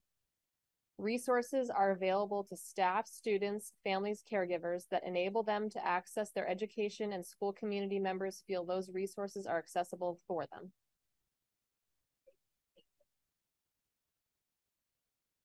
Who can read number 3 for us? Ability. Our students are more likely to be successful when our whole school community is engaged in their education. MRPS communicates effectively in a manner that honors and recognizes families' backgrounds and connects family engagement to student learning to foster inviting collaborative relationships. Our families are valued collaborators, partners, monitors, advocates, and decision makers in their children's education. Success looks like a broad and diverse group of stakeholders who contribute to the school community and decisions that are transparent and accountable. So to set the goals within each of those 3 priorities, we're going to follow the same flow as we did the last meeting, which is we'll break up into small groups, 1 for each of those priorities. And each of those groups will have 20 minutes to start to draft the goals within their priority that they're responsible for. Then we'll come back together as a big group to share and offer each other feedback. Then we'll break up into slightly different small groups so that who will take what was initially started and the feedback that came in the bigger session and continue to work through the draft goals, come back together as a big group to do similar report out and share feedback. and then break up into small groups one more time to revise and set the goals. Any questions on how that's going to go? All right. And for anybody following along at home, the documents that we're using for this are up on the board webpage as part of the materials for this meeting, in case you want to check them out. Okay. So then let's dive into the first round of small group work. Tackling closing the achievement gap will be myself and Jill. Belonging, safety, and wellness will be Emma and Kristen. And community engagement will be Lynn, Jim, and Rhett. So why don't I come over to you, Jill, and Kristen, you're going to come over to Emma. And Libby, we would love you to float, like you did last time. And the third group, you can maybe gather at the table, the central table. And Jake, if you want to join any of the groups to, you know, you're representing and they offer their ideas. Great. Oh, look at that. My stuff. Don't trip.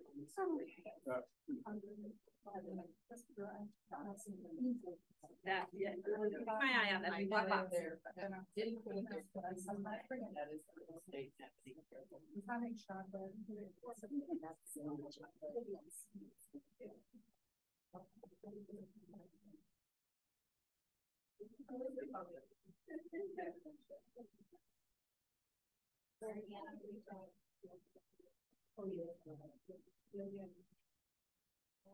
20 minutes in these first conversations. Okay, great. Okay. Answer any questions you got there. Yeah, and then it's something I need to do with the clerk. Yep. I guess. Yep. So call this down tomorrow. Let's go. And you can do it. Yeah, we've got that up. Great. I'm going to pull up the email that I sent to all those questions. Yeah. So do that first. Yeah, and as soon as you do that, then you can vote. That's the main reason. Got it. But other than that, then we'll come out with these things.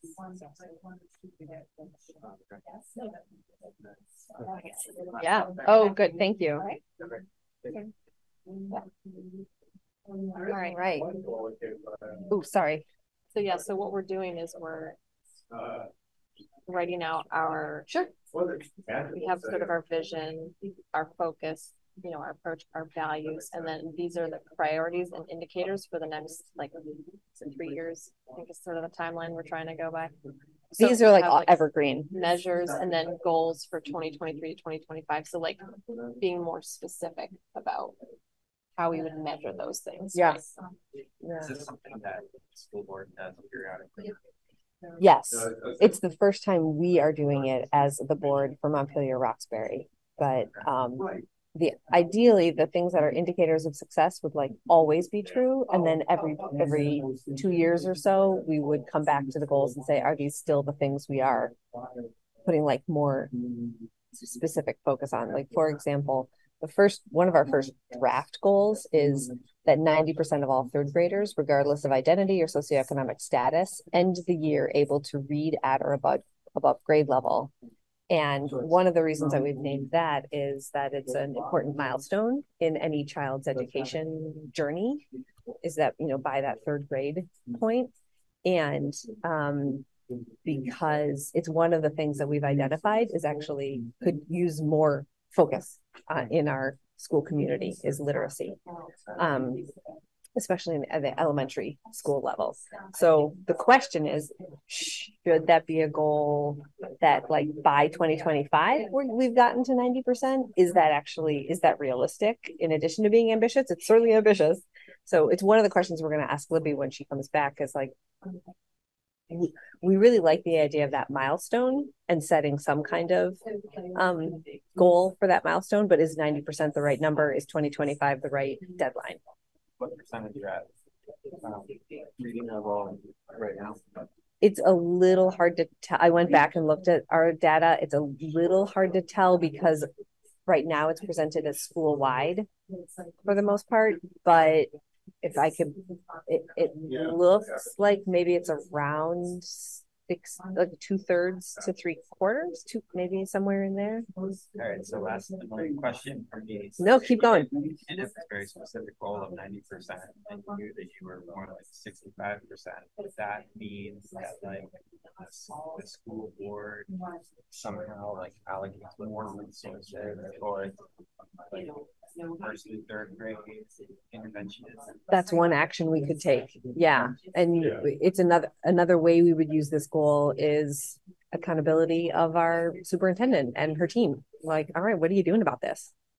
And do you need more resources to be able to get to this goal? Yeah.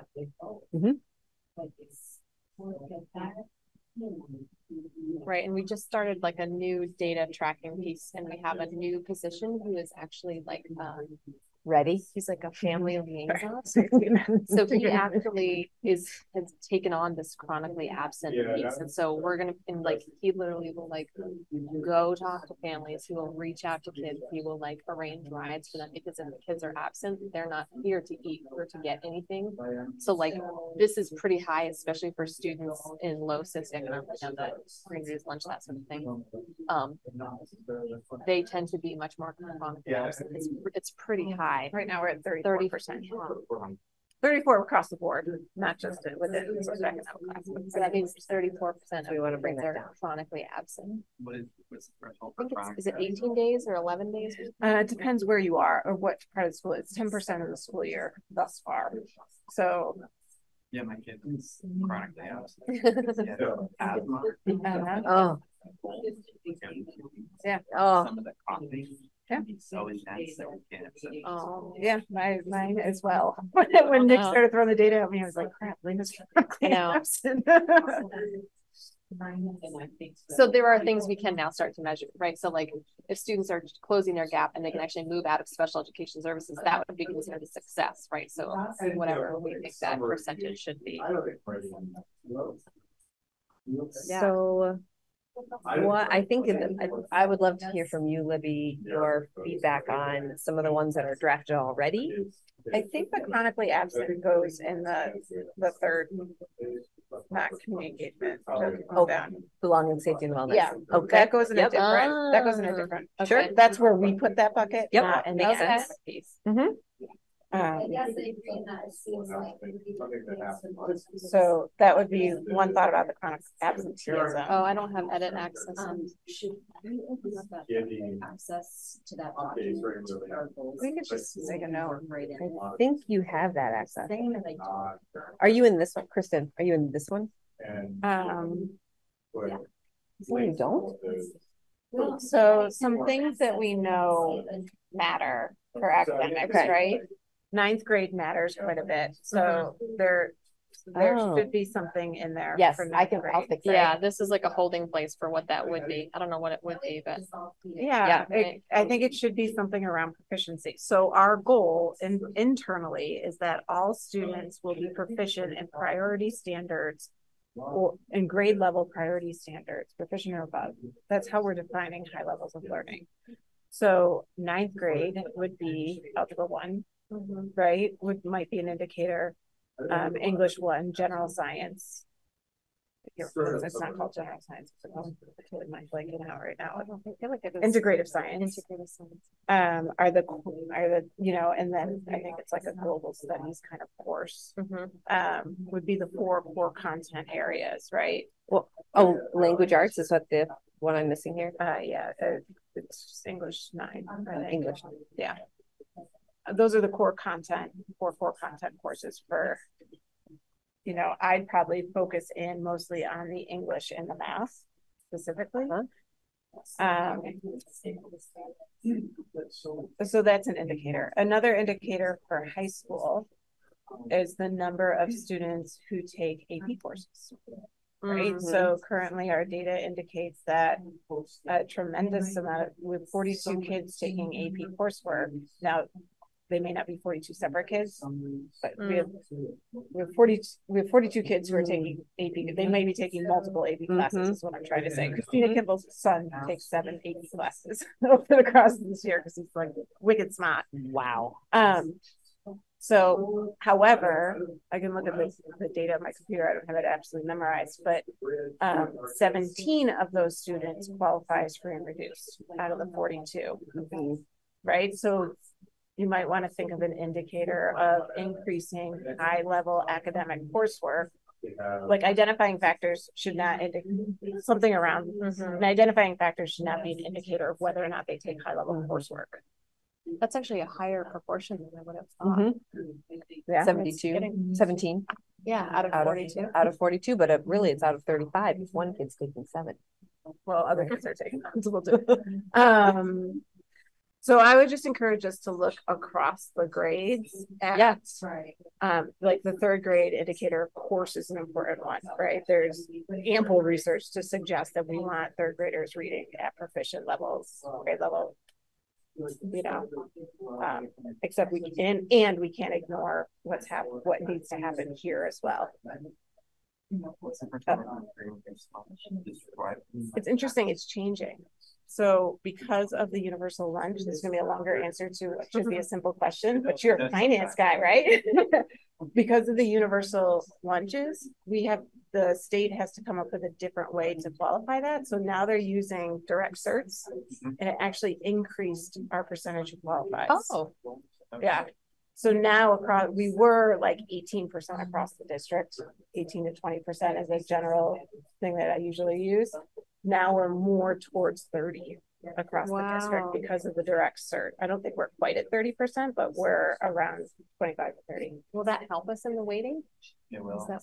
Hopefully. Yeah. Quite a lot. Okay. And the AP percentage, 17 out of 42 is higher than 30%. So right. That's like the proportion of pretty remarkable indicator. Like that percent of kids taking AP class who are in lunch is higher than the whole population. Yeah. Yep. Yep. Another thing you could think about for the high schools is community-based learning and flexible pathways. Who's taking that? Right. I can share some data with you right now if you want to just have that at your fingertips for that kind of stuff. Yeah. I guess I wonder if we're doing pretty good on percentage of kids taking AP, then we don't necessarily need to set that as a goal. But shouldn't we set goals around things that we want to like improve on? What about passing the assessment? Yeah. So that's the reason why that data is so fresh in my head, because Jason asked me to pay for the assessment for students who qualify. And so we reduce any barrier to that. And so we're paying, it's a significant chunk of change to pay for those assessments. So we're putting 25,000 out of fund balance towards paying for the AP tests this year. And then next year, Jason's going to work that into his budget. So those are just some thoughts to think for you all to consider. I'd say the big ones are third grade literacy and math, our ninth grade literacy and math. The other thing to just throw in there is that we say all kids will have any choice available. So four-year college should be a choice. And in order to do four-year college, to have that choice, then you need proficiency in algebra 2. So that might be the measure instead of algebra 1, just as that. But maybe not the ninth grade, more just that high schoolers graduate proficient in algebra 2. Yeah. And the ninth grade indicator may go better with belonging, safety, and that they feel like they belong to, high schoolers or ninth graders who are attached to the building, like Natalie, right? Super attached to the building, doing lots of things, lots of friends, lots of extracurriculars or co-curriculars. Like, we're not worried about Natalie, right? Right. It's the kid who's super disengaged from anything, right? So it may be a better indicator for social emotional learning. And what was your thought about the one that I had seen in that article that I read that was like one school board somewhere who was looking at growth? And I was thinking also about Mike's comment in the June meeting that really an indicator of success is like, how are our students progressing? So this was just an example. 100% of students in our district would begin making 1.5 years worth of growth in reading and math each year. those numbers seem very large to me, like every single student, and 100.5 a year and a half's worth of growth seems like a lot of growth in 1 year. I mean, yeah, this school district was way far behind. What I struggle with, and Mike and I have good debates over this, as you can imagine, two wonky people going after each other on this kind of stuff, not going after each other, but we get in good debates. Mike's our director of curriculum and instruction, just to make sure we're name dropping here. I think growth is a good indicator for students who are behind. I think proficiency is a good indicator for the board level. Okay. It's grander. Right. Yeah. And so a kid who's reading behind, right, they need to make more growth, right, than a kid who's reading on level. Yeah. Right. And we want big growth for the kid who's reading on level. It's more of an urgent factor for the kid who's, I don't know how you write that as a goal. Because all kids growing a year and a half, what if it's a second grader who's reading at an N and moving them to a Q? Yeah. Is inappropriate text for that second grader. Right. Like I wouldn't want them, the themes are too much for an 8-year-old, you know, like it grows in a weird way. Right. So that's my critique about that. Yep. Or my worry about that. And I wonder if for the school board, which should be way up here. Yeah. If it's more about proficiency, and then we have to get this number of kids growing a year and a half, right, in order to meet this goal. And then how does that address the students who are at proficiency but could use an extra challenge? Yeah, it's the RTI stuff, it's the enrichment stuff, right?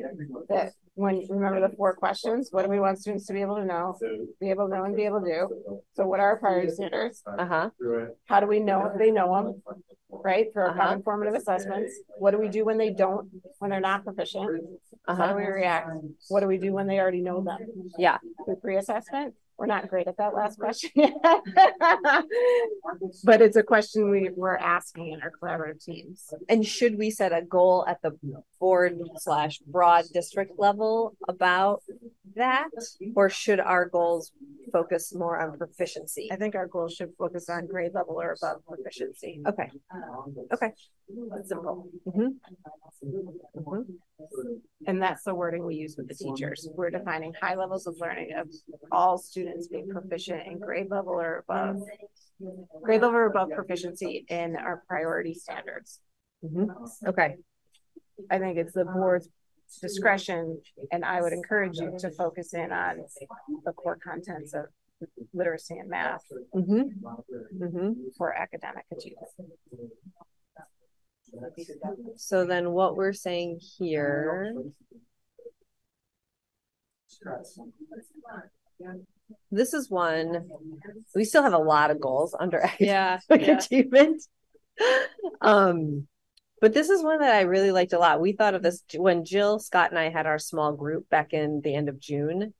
This was one that you brought in from the Career Center that I thought was really cool, which Jake, the way it reads is that 90% of students, regardless of identity or socioeconomic status, report that their teachers and administrators have high expectations of them, and that we would do that through more formal student surveys, I think is how we would learn that. But wondering what you think of that as a goal. I think it belongs in the belonging, safety, and wellness. Oh,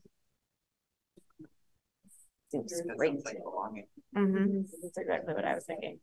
I think you can take out F for that close their gap and move out of special education. I mean, yes, that happens occasionally, but when we're identifying a student with a disability, that's not something that that goes away. Right. Okay. And I think, you tell me if I'm wrong about this, but special ed students are included in our identifying factor. 90% of all third graders. So we would, so the rule of thumb generally with students with disability, or when people are like the buts for this, the question I ask people is, when that student graduates, will they be expected to live independently and pay rent on their own? Right? Yeah. That is 98% of our students. Yeah. We have a very small, that's 2% of our students will not. Yeah. They will never be able to do that on their own or be expected to do that on their own. And they will have plans and support for the rest of their life, right? But if they're expected to pay rent at some point in their world, then they are included. And it's not to say the kids who don't pay rent aren't included. It's to say they have incredibly specialized plans and they will for the rest of their lives. And should we, so what numbers would you put in here if we're going to have a goal of percentage of students taking AP classes, regardless of, should we say, do we want it to be higher than 42, or is 42 so we roughly good for our, we have around 400 students. So that's around 10%, but except some of them take more. So it's a little less than 10%. Probably. And that's not included of early college classes either. Like that number could be, I would include early college classes, which I don't have that number right now off the top of my head. You could say taking AP and or early college.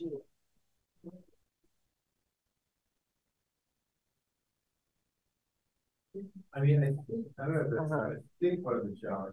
I think if we're up to, I mean, if we're 10% now, if we were to say 25%, still a significant jump.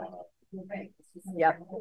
Yes. One of the We may be higher because there are kids who are taking, so maybe 30%. You know, like I'd have to get that number from Matt to see. I don't think a whole lot of kids do early college, but certainly do some. And how about flexible pathways and career? What would be a challenging but also realistic goal? I think for that, it's not the number of students, it's the number, it's the one that concerns me is which students are doing that. Got it. We have around 40 students doing flexible pathways as well, but so around 10%. Yeah, and you know, I don't know if it's a recommendation because with all this, you know, So flexible pathways means that's not the same as the career center, right? No, it's not. It's something like, so that was our timer, time to wrap up these initial thoughts. More work to be done, don't worry. Or more time for the work to be done, I should say. I do have early college numbers. 13 kids doing early college. Wow. Oh, right on. None of them are eligible for free. Interesting. It sounds like what we would be setting for the goal here, and then we'll wrap up and present to the group. Just ideas too. You may not want those, but the flexible path. Yeah. Well, let's start there. And I think the way then we would word this one is there's like little to no difference between the percentages of our demographics and the percentages of kids taking advantage of flexible pathways in the career center. So like you were saying, you know, 30% of our kids right now qualify for free and reduced lunch. Well, then 30% of the kids in flexible pathways in the career center should be kids who qualify. So we have 30 kids going to the career center right now, and 6 of them qualify for free reduced lunch, which is 20%, 1/5.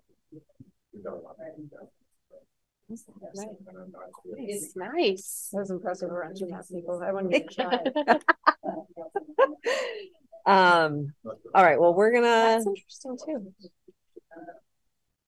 No, we're just gonna put this here. Head out of her yesterday dinner because my daughter wants to go to cosmetology school. Oh, she's like, does that mean that she wants her education is over? Oh my god. No, Mom. Not in the slightest. It doesn't. Why would you encourage her to do that? Oh my god. Well, it's not 1960 anymore. She's not going to welding school. She's watched Grease one too many times. Yeah.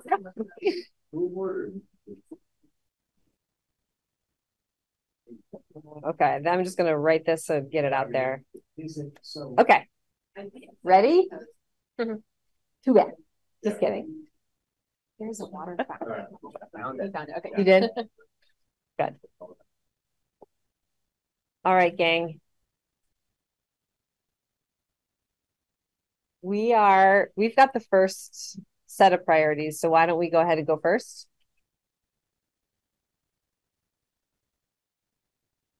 We did some refining of some goals that had worked their way into the conversation in previous retreat spaces, and also moved a few that we had thought maybe were appropriate for academics into belonging, safety, and wellness to try them out there. So what we've got so far are that 90% of all third graders, regardless of identity or socioeconomic status, end the year able to read at or above grade level. Our ninth graders, we need a percentage there, are proficient in Algebra 1, Integrative Science and Global Studies, and English 9, though we're considering the idea of putting a little bit of a higher priority on the core concepts of math and English, or literacy at the high school level, which is why those are in bold right now. That 30% of our high school students are taking AP classes and or early college classes, regardless of identity and socioeconomic status. That there's no difference in our demographics of students taking flexible pathways and career center options.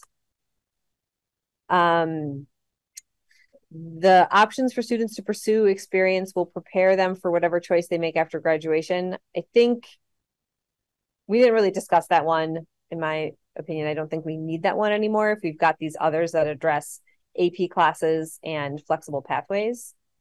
And we didn't really talk about F and G yet, so they're still there for the next small group to discuss. Initial thoughts, feedback for the next group to tackle on these.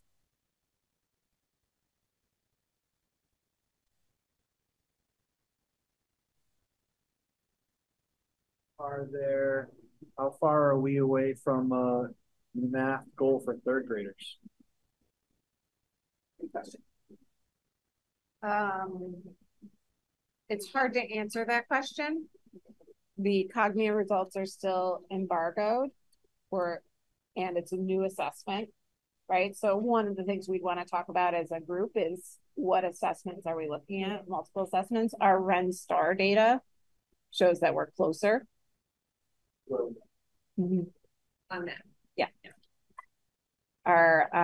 And we're working on getting a better diagnostic than our screener, which is Red Star, which is called the PNOA. And we just simply don't have that at the moment, but we're working on getting that diagnostic, which would give us a really good indicator of where our math students are.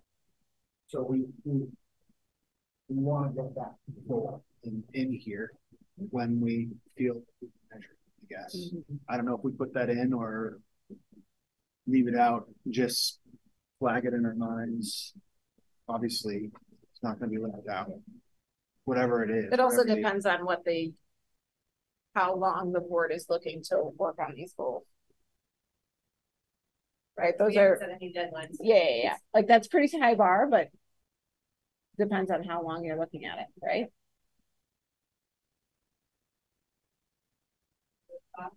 About 3 minutes for each. Yeah. Set of goals to offer feedback. I mean, that's oh, sorry. That's my big question. Setting targets like that, just knowing it's not a random number. Like, what are we assessing it against? Do the assessments make sense? Is 90% a realistic number?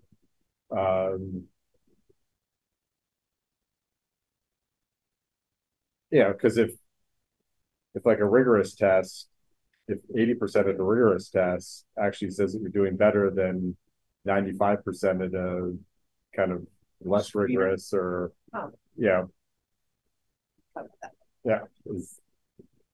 think knowing what's behind our data. But at some point we need to measure. Yeah, exactly. Is that something has to happen here? And is that in your continuous improvement plan? Isn't that? We can triangulate the data. I think it would just be up to our team to show you where we are with multiple measures, and educating the board on what each of those measures actually measure. Right. We're using a word too many times in one sentence. What were you going to say? Oh, I like the goals that are very specific with the like the X% of ninth graders are proficient in algebra 1. I'm guessing that's going to be reported out based on like actual classroom grades. So I like that those sorts of goals that are. Our ninth graders are also the last year they take the cognitive exam. Okay. Except for science. Mm-hmm. But yeah, Kristen printed up Smarty again. So just like bringing it back to that, you know. And that one seems to be a Smarty goal.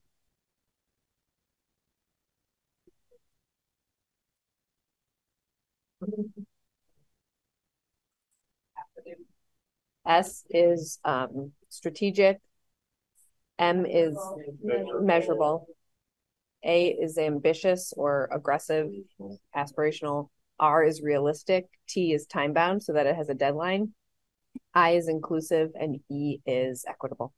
So it's like a way of being like, oh, does it kind of meet all of these things? Great, then it's a solid goal to set. Mm-hmm. Yeah, on the realistic component, like, you know, for achievement gap, there's how is Montpelier compared to other school districts? You know, obviously you would want to be close or better than other school districts. And then also an achievement gap, it could refer to within our district, our different groups of students, you know, performing in similar ways. Yeah. So like you probably have studied the data. So when you say like 90% of all third graders, that sounds, you know, in terms of it being realistic, like, and you told me we're at 65%. And that's hard to tell. Right. The way that the data is organized right now. So like in my mind, I think, well, how are other districts third graders doing? Are they at 90%? Because if they're at 90% and we're at 65%, that's sort of an issue. But are they at 50%? Well, we're at 65%. Then that makes that 90% seem stratospheric. Yeah. We generally score higher than most of our than the state averages on statewide testing. That's really the only measure we know how others are doing is statewide testing. Because the other smaller assessments that are district decisions, they're district decisions. So people use different assessment measures. We can't compare apples to oranges. But the statewide assessment, you can certainly do that. But I do wonder about adding something in here about like a certain percentage of our students who qualify for free and reduced lunch, et cetera, since that seems to be the real easily identifiable factor for scoring lower. And that if there would be some sort of, you know, obviously it's already happening, but like something put into place to be like, we want to see growth with this population of kids.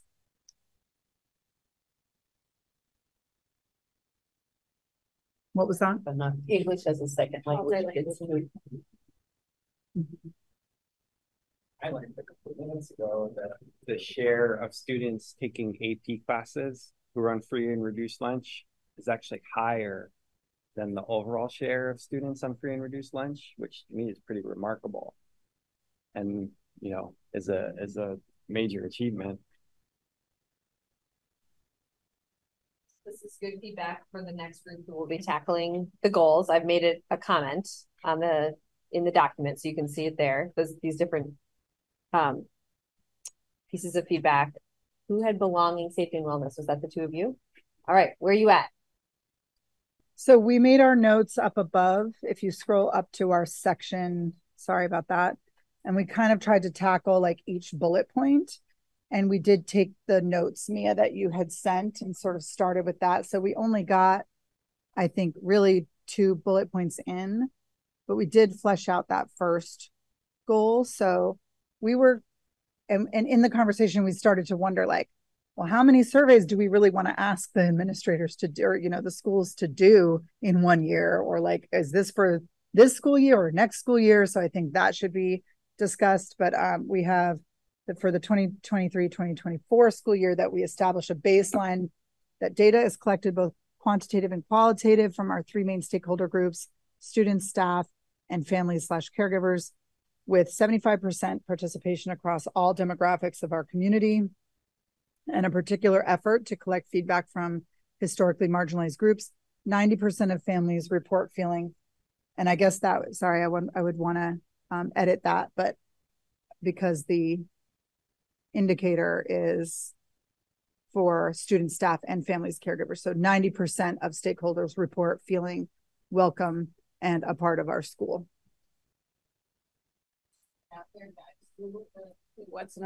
What's an average response rate on a survey? And a good response rate is 30%. Right. We do not get 75% response rate from surveys. Yeah, and we discussed that too in terms of just like qualitative versus quantitative, knowing that, you know, quantitative, when it comes to surveys, you probably hear from that same 30% over and over and over again. And where this, you know, priority is really talking about wanting to hear the perspectives of folks that maybe don't participate in the process in surveys nearly as much. So that's where kind of the qualitative gathering could be more effective in gathering that information, like the work that Nick Connor does, like the work that, you know, some of our like guidance counselors may do. They may be able to provide some more of that perspective. So yeah, we kind of wrangled with the qualitative, quantitative piece. But it does still, even though qualitative or quantitative, we're still asking for in this wording 75% participation across all the demographics. So another way we could do it is sort of narrow in and ask for 75% of participation for marginalized groups. But then we started talking about, like, are we going to be defining these marginalized groups? Like, which groups are we collecting from? It also says across all demographics. And so that made me start to do like a spin out of like, okay, so is it every language that is spoken, you know, like, or every religion that is practiced, that we're wanting reporting out of every different potential demographic? So it right and we also can't ask people's religious preferences.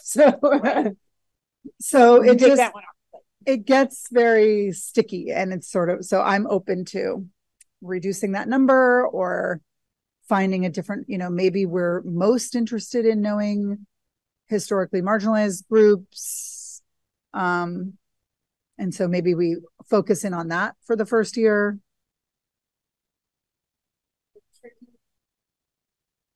The other tricky thing is the N size.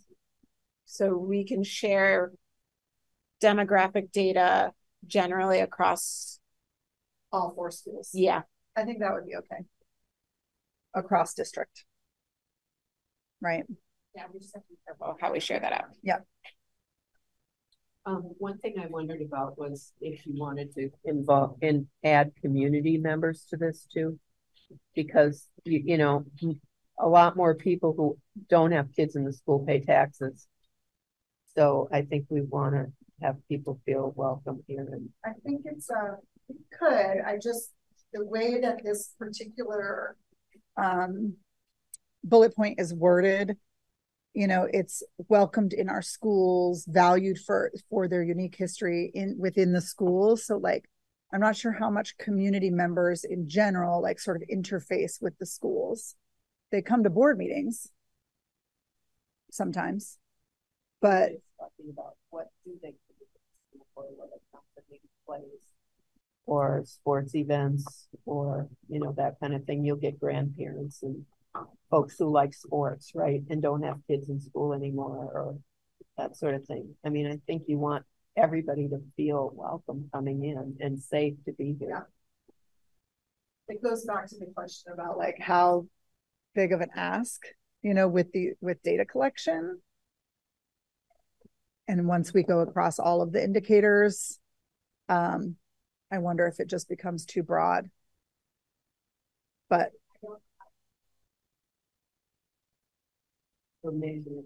yeah.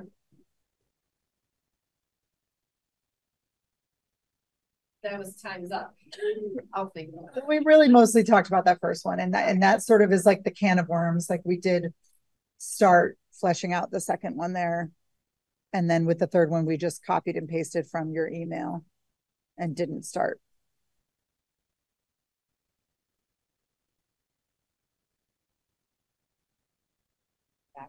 How about community engagement and accountability? So Jim suggested that we come up with a communication committee. He didn't define which committee it would replace, but he suggested that as a goal. It's a suggestion. Then we were thinking about using the bridge a little bit more. We started to use FPF at the end of last year with the summary document that Libby, you created with Anna. So the district effectively announces meetings ahead of time in publicly accessible media like FPF and the bridge, which I think we kind of do, but you know, Mia usually does it, but I don't know, you know. But I don't know if the Rich you know gets the announcements, they just don't publish enough. Frequently enough. Yeah, for board meeting mornings, but they get the announcements. we were talking about effectively summarizing meetings, which is what you started to do last year, which I think is really helpful because it kind of counteracts some of the noise. Misinformation. And then maybe sharing things, you know, taking out articles and, you know, right, like Jim, a couple times over the summer, he gave links to series of communications that went out about communication about the status of the high school. Kind of maybe summarizing the budget in a narrative article in the bridge, or putting that right in Front Porch Forum, summarizing things like the results of studies from this facilities effort, maybe summarizing anything, you know. I mean, the flexible pathways presentation was pretty wonderful. Maybe there's a way to put some of these things in the bridge in a narrative form. Just some of the things that we're getting, that we're learning, kind of putting it out there, especially the bridge, because as Lynn is saying, you know, it comes out twice a month and it can kind of sit around and people will flip through it and take their time with it. It's not like the Argus that if you miss it today, it's, you know, you're on to the next one tomorrow.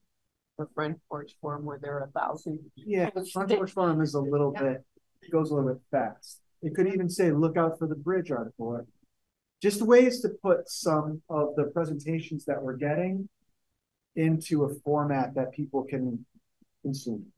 Do folks in Roxbury we have read the bridge? Does it come there? No. Okay. We have the Newsy. We have the Roxbury Newsy, which is a former newsletter in Roxbury, and that's widely distributed, and that's like mailed to everybody's home. It's not like you just pick it up at the gas station if you're cruising through, but it's mailed to everybody's home.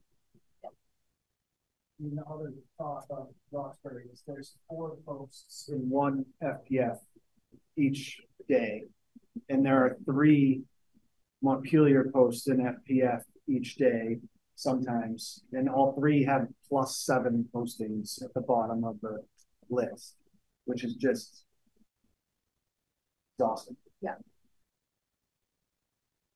Okay, so this is the draft here.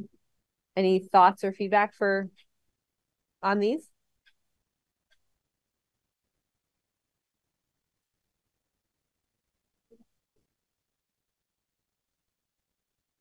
I'm saying that and I have no offering to what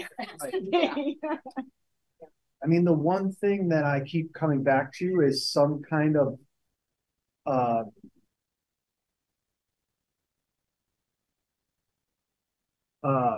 paid advertisement in the bridge that has a link that people click that gives us data on who clicks, on how many clicks it gets. We do which we data could on our get, social media accounts. yeah. So we could with that. And the bridge would probably be able to report back on clicks too, right? I mean, I'm not sure because I'm not sure about that. I'd have to ask them. Plus, some people read the bridge in paper form. Right, which is not gonna, no, but it's gonna, you know, I think there's a portion of the population that's not gonna get a lot from Front Porch Forum and they're not going to click on a lot of links. Yep. That the paper form is still important to get out. And last year, the principals sent surveys that spoke a bit to communication and engagement. It was in their newsletters, but that only goes to families with kids in the school. It doesn't speak to community members who don't have kids in the school. I think we could figure out how to measure it. I think I agree. I think these look like the ways that we accomplish it, like the things that we do to accomplish community engagement, but they're not the goals that we're striving for. And so I think we have to figure out, like, what is it to us that would mean true community engagement? What are we looking for? I really enjoyed the effort that was made around during COVID, around ESSER funding, community listening sessions, and it was done around the budget too. But like, so Amanda really sort of like, I feel like she helped push the board to host the more community engagement sessions, listening sessions, affinity spaces. So I think we could put that as a goal, like that the board will host X number of listening sessions and affinity spaces throughout the year.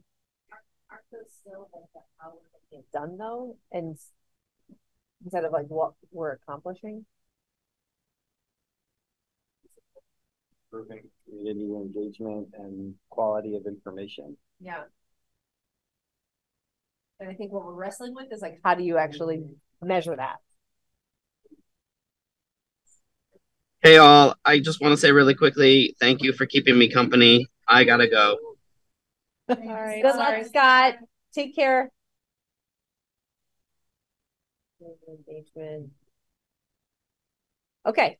Well, that's good for the next group to think about. So the next groups tackling these are Jill, Jim, and Kristen are on closing the academic gap. Emma and Rhett on belonging, safety, and wellness, and Mia and Lynn on communication and community engagement. And Jake, you can hang right here, or you can join any of the other groups if you want to.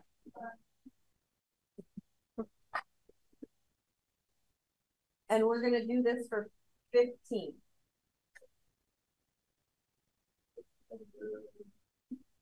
You're with Jill and Kristen. Yep.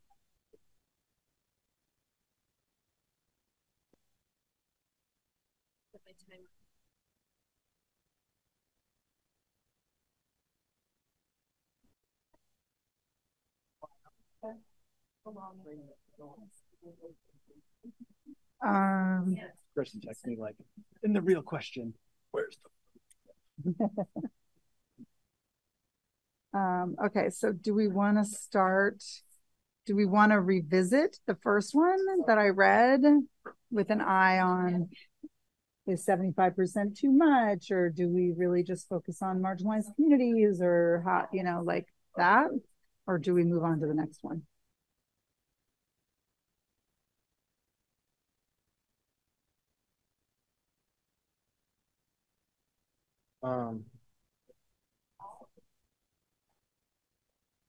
Well, I don't know that we can, I don't know. I mean, how do we include all demographics? How do we even measure that? And how do we address the diversity that we want to kind of support and gather in a goal where we can easily over promise, because I don't know what all demographics is. Can we just remove the word all? You know what I mean? Participation across demographics of our community. Yeah, that's makes. And then I mean, because Kristen and I talked about defining which demographics the board would be interested in learning about, but I don't really feel comfortable doing that either. I sort of feel like we don't need to get that granular, and we can just sort of trust the administration to like take this and figure it out. We're going to break it up as much as we can. And trust her to figure it out. What about just dropping that to 75 to 50 as an aspirational goal? If we're has the school district tried to survey before? yes, and the board has too. And depends what the survey is and how much we get back. At the state, we do crazy efforts to get participation from each department on their employee satisfaction and engagement survey. Like we are like, your commissioner will pull this crazy stuff and you can get to X%. Shave the beard. Oh, they're not yeah, pie in the face. Right. Right. Okay. Like I don't know. And like have you yeah, our had department success is above 90%, and it's because of like the gimmicks and the constant pressure. I mean, I'm not worried about the staff because just give it during a faculty meeting and say, this is what you're going to do. You give them time to do it. And like students could have the same thing, but then when we talk about families and caregivers, then that's where it breaks down. Yeah. Right. So if we say 50% participation, can that be inclusive of the staff and the students? So then therefore we're sort of covered. We'll probably will get to that number. So that with staff, because I'm assuming you're talking about a certain age student, right? Because right, like we're probably not going to be giving this to kindergartners. Right. So if I add up all of those people, you're looking at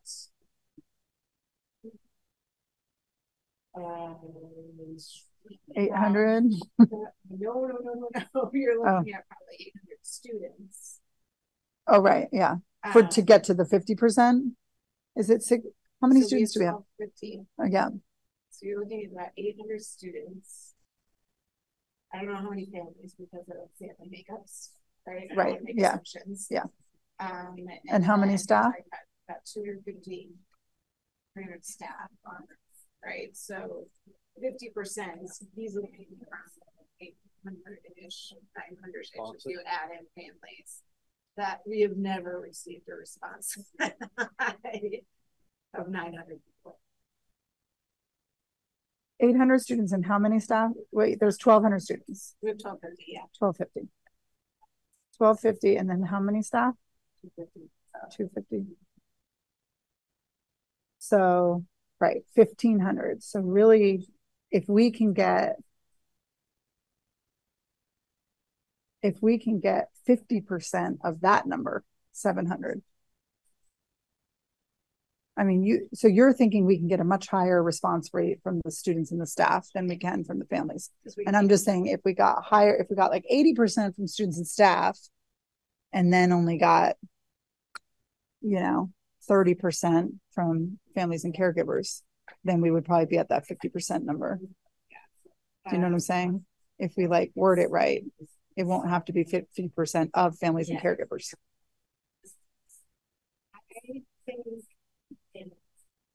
I'm just pulling up a couple surveys that we've done before that got high response rates from parents, but that I just know got high response rates. Yeah. So here's NHS June COVID. So I'm writing a survey about how the year closure went for that, just as an indicator. The questions around like, what were the positive characteristics of schooling during the, what were the biggest challenges in schooling? In the event we are told to return to part-time or full-time remote next year, what would you like the district to consider? Like full-time questions, right? And we got 108 responses from families from representing 400 students.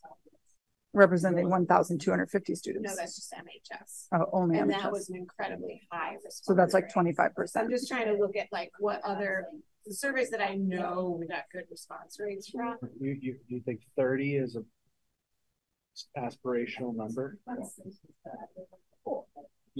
you designing surveys, like it's actually, you don't have to survey everybody, but the important part is getting a representative sample. Right. And so like, even if you got to like 60%, that doesn't mean it's a good survey. Because the 60% may just be the same parents who are engaged all along, and the 40% right who aren't engaged, you know. So it's like, it's more about like survey design. And the way that it's worded, it's like all students, staff, families, caregivers feel welcomed in our schools and valued for their unique history, identity, and beliefs that they bring to the school community. So I do feel like it's speaking to this particular indicator is speaking to historically marginalized groups. And so that's where I was getting at, is like, maybe we only put the participation qualifier on historically marginalized groups. But can you identify historically marginalized groups? Like, right. Because they have to self-identify. And I don't, if you're marginalized because of your drug habit, I don't see your problem. Well, that's where we're talking about all demographics. Like, do we list every single one? But I mean, homelessness, like, drug addicted, you know what I mean? Yeah, it's just like, I mean, gets into a rabbit hole. But that's like, there are certain groups that you're not going to get much of a response from. So what, how do you all suggest moving forward with this goal? Because I understand I agree with everything that's being said. And now I just want to sort of like figure out a way to word it to make sense of it. I mean, the goal is to get a representative sample from the different demographic groups. You know, that's obvious, but like the how of that is super hard.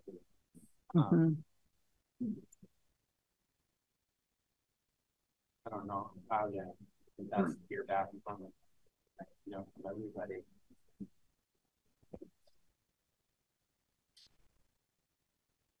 Maybe that's a fair way to say it. And if it's, but we don't know, so someone else is going to have to tell me what is a representative sample, what percentage is a representative sample. Yeah, I mean, like, so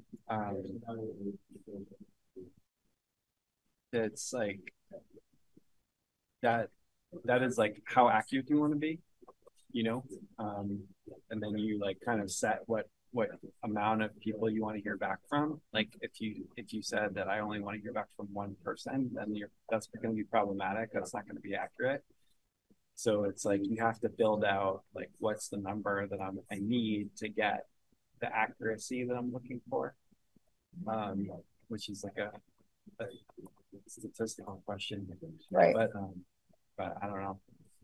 It can be done if the community of parents is 2,500 overall, you know, then you can do the math to figure it out. Like, I don't know if this is heading in that kind of a formal direction, but like can be done.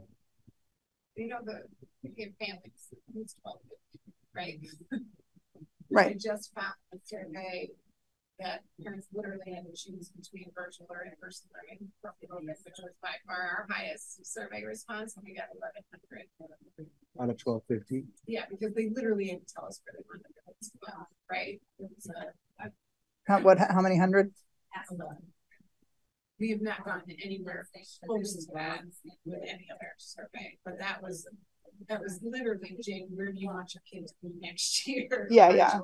I hear you. What about the like if the school is issuing the survey and it's not coming from the board, you can reflect on demographic information that you know to be true, that's private, that this would be an anonymous survey?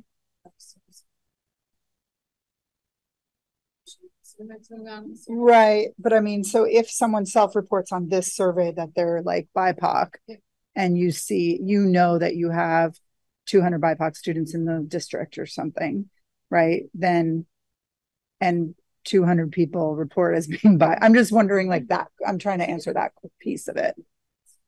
I can't. I wonder if focusing too much on who's on who would be surveyed.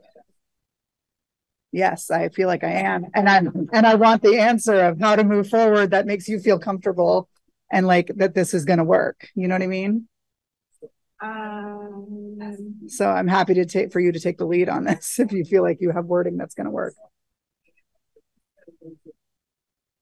Well, maybe you just say, with a particular effort to collect feedback from historically marginalized groups, 90% of stakeholders report feeling welcome and a part of our school. 90% of survey respondents.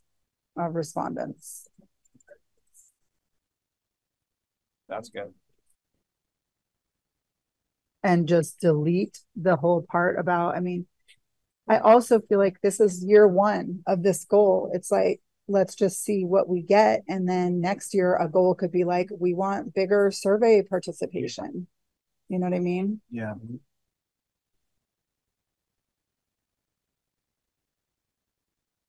How about just with participation across demographics of our community?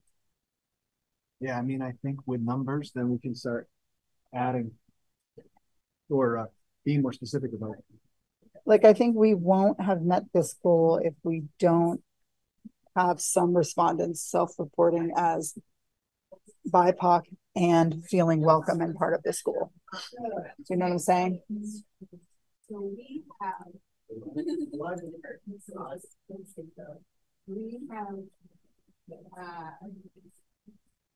43 people who identify as Black or Black white in our district. Like, just so you get a sense of where we are. Yeah. We have 63 who identify as Asian.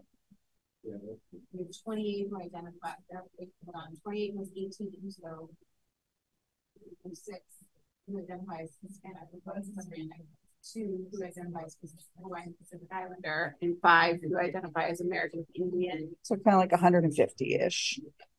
Yeah. And can people identify as multiple, or is that not only one? And this is from the way the state requires us to report it, which is problematic and has been pointed out to us multiple times. Like CG, for instance, Mike's and said that he's sending a board meeting. Yeah. I don't know what to check. Which box to check. Yeah.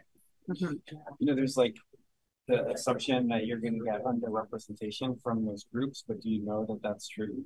Like maybe you send out the survey and you find that they participate as just a higher rate. Yeah, it's just this sort of like anecdotal, you know, like institutional memory of sending out surveys and not getting a high response rate. And so like engaging the community has been something, and that's why it's one of the main goals is like, how do we get community engagement? You know, so it has been an issue. Hispanic. So you kind of want So either Hispanic, people who identify as just pure Hispanic or white Hispanic, those are the two choices.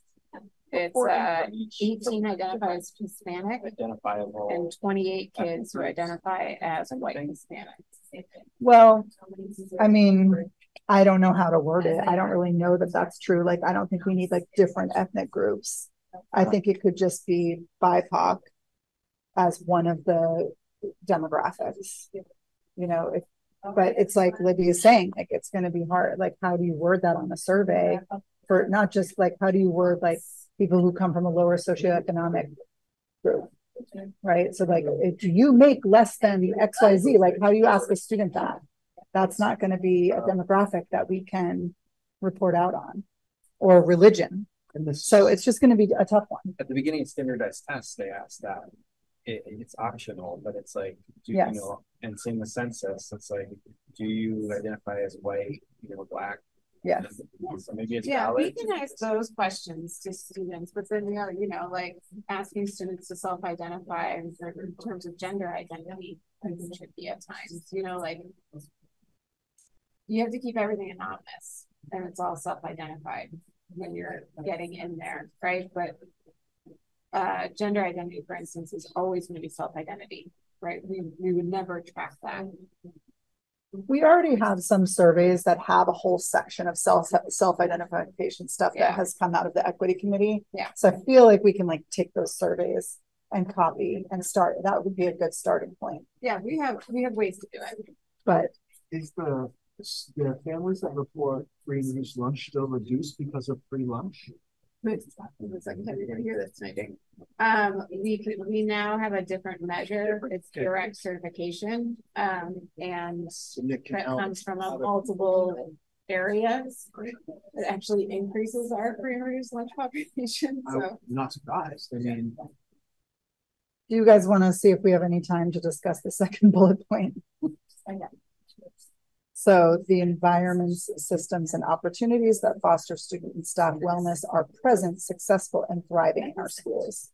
So we talked about like how it's also challenging to define what does successful and thriving mean, and you would want that to be reported from a variety of stakeholders and not just, you know, a member of the school community, like a member of the administration. It's like, yes, we have these, you know, assemblies and they're super successful. We want our students to also be like, yes, I love. All right, we're coming back together. Thank you, Jill, for looking at me so quickly. Thank you.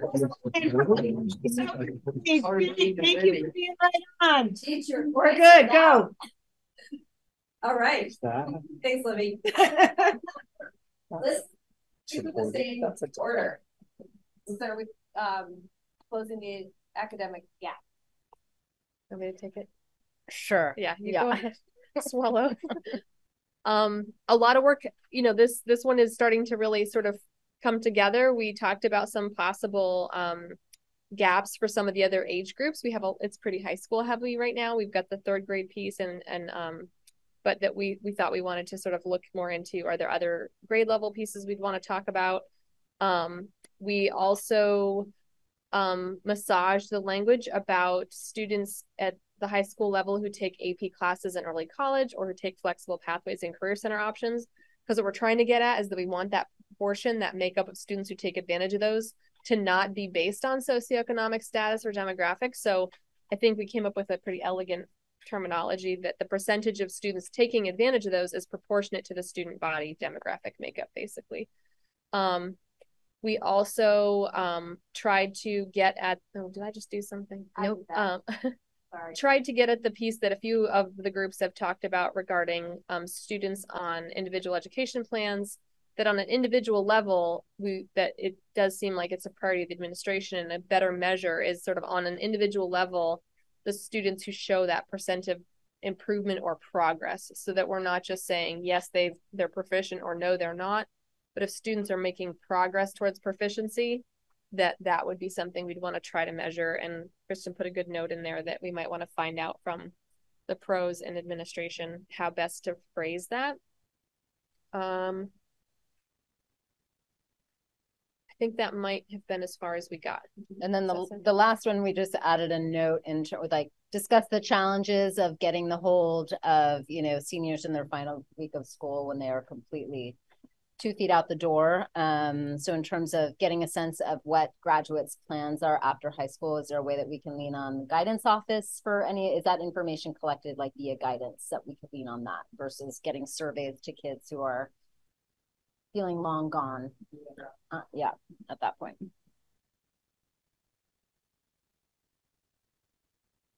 Great. Okay. Thoughts on this new iteration of these goals?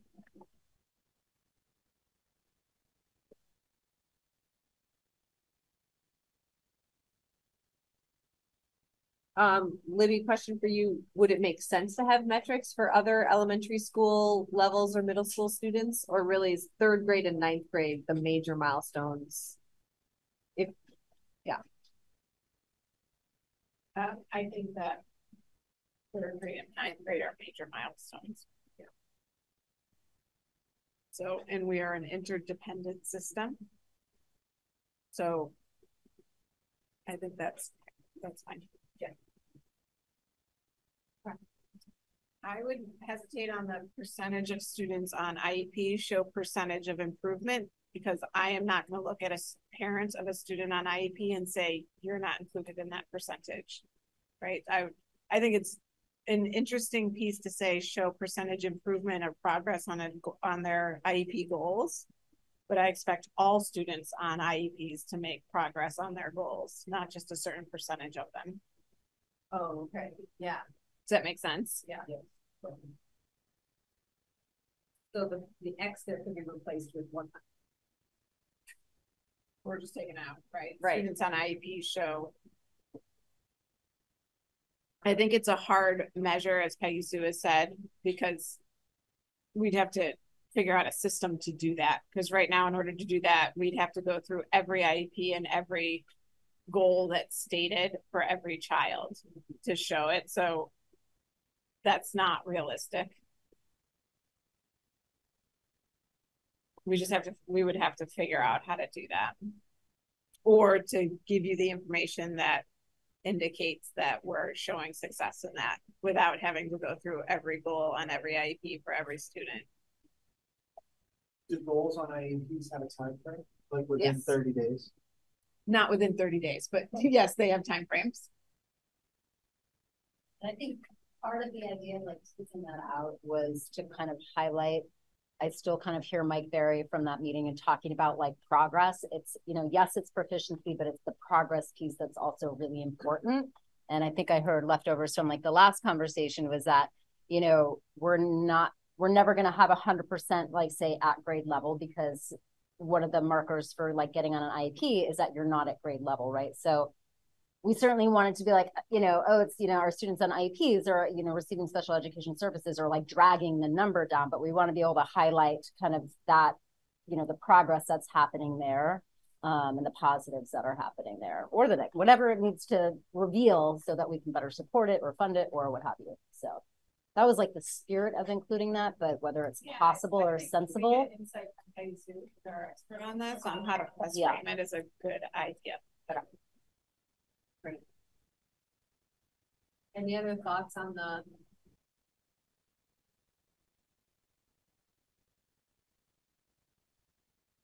I still think the ninth grade indicators ninth grade is important. I wonder if ninth graders, and we talked about this before, I wonder if it goes in belonging, safety, and wellness, because it's the ninth graders who are really connected to the building through co-curriculars and through academics are the things that matter most in that age level. And we know that Algebra 2, as I said in another group, Algebra 2 is an indicator for four-year college admission. And so knowing those benchmarks for academics, it might be Algebra 2 that kids are proficient in. And the ninth grade piece belongs in the SEL world. So we moved one to the SEL or the belonging, safety, and wellness, that ninth graders would be feeling and being attached to their school community. But you're talking about the one that's still up here. For academics. Academics. Oh, interesting. Yeah, and I might make that Algebra 2, which includes 9th and 10th graders. Okay. Potentially. And you're not going to be proficient in Algebra 2 without being well on your way for proficiency in Algebra 1. Right. They're interdependent. And then English 10. You could just, to make it simple, you could put English 10. For 10th, again, now we're talking about 10th graders? Yeah. Because the indicator for 9th grade is that they belong. They feel like they are connected to their school community or groups within their school community. That's the important factor. And 10th graders proficient in Algebra 2 and English 10. Yeah. And after that, why are you laughing at me, Jim Murphy? Look like you're laughing at me. Oh, okay. After that, after 10th grade, kids really spread out and do so many different things. Right. So it makes it hard to measure, give you one measure, because 11th graders have multiple choices as to what they take for their English class, for instance. Does that make sense? Whereas 10th grade is the last year that we are pretty much mandating which courses they're taking, for English and math. All right. Any other final thoughts on closing the academic gap?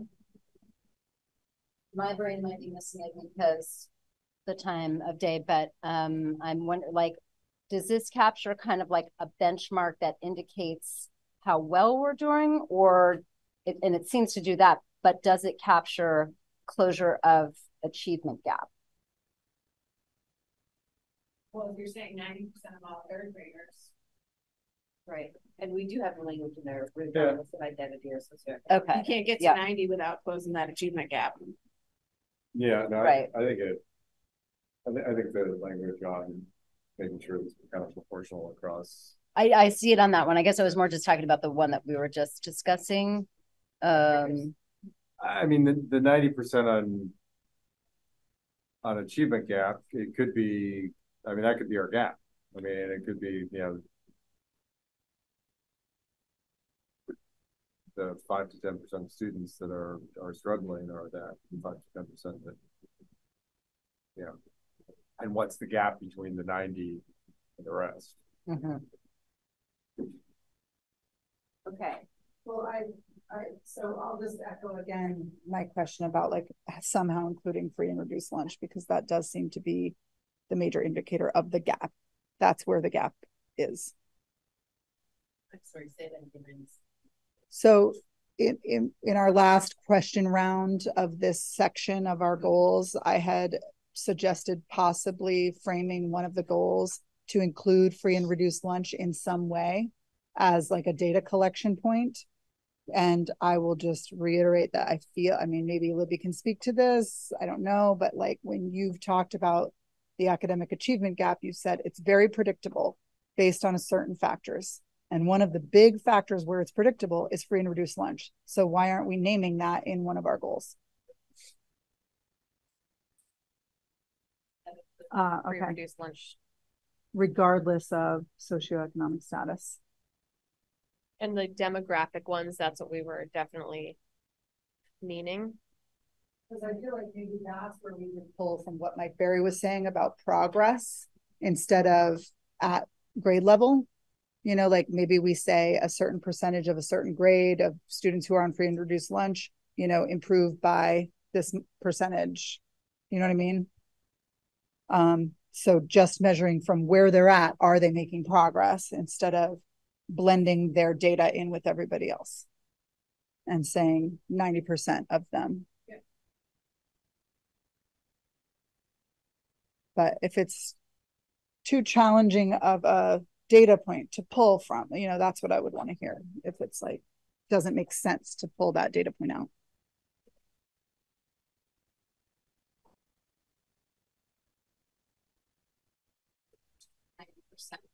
Without kids who qualify for free and reduced lunch. Like you have that it's inclusive goal of and it. another goal. You know what I mean? Like not try to reword this goal. Yeah, I was debating with, or I debate this with Mike all the time, because I think proficiency is a good indicator for the board. Because kids need to grow at different rates in order to reach grade level or above standard, right? And so that becomes really complicated to, at this level, which is big, right? Which is big, broad umbrella. It gets really complicated to say, how do we show that? And if a third grader is reading at a end of kindergarten rate, I don't want that kid to grow a year and a half. I want that kid to grow 4 years. And it's going to take a long time to do that, right? It becomes very kid dependent. So I personally think for a board level discussion around what our indicators are, I personally think that percentage or proficiency is a good thing to look at for you all. Mike will disagree with me, which is could it be a yes and like that's a good thing to look at, and it might set some of our hearts at ease to know, well, we've also made at least a half a year of grade, you know. I think that's our job to tell you the story on. So and we don't want to name it as an actual data point. I personally think the board, less is more from the board. You have way too many right now. And so less is more. And we have to tell the story. So if these are 3 to 4 year goals, then, and we're trying to get to 90% of third graders, then it might be part of the story that we say, look, this year's first graders finished the year at, I don't know, 70%.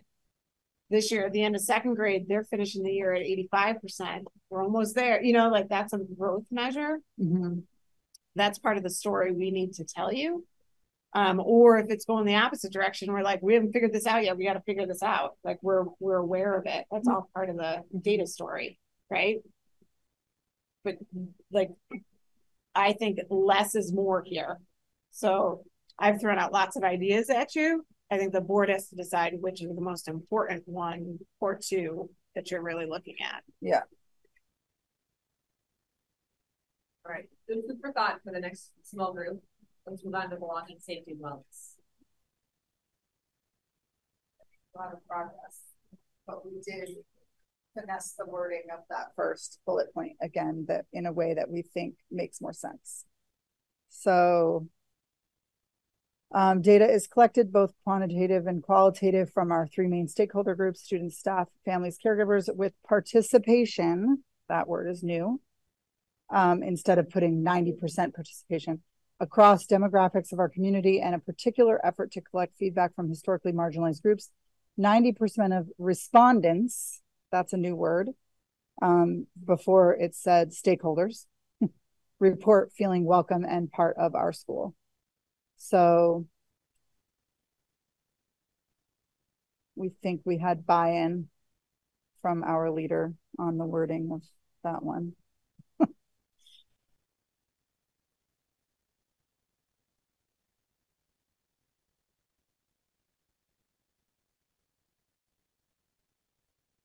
Right.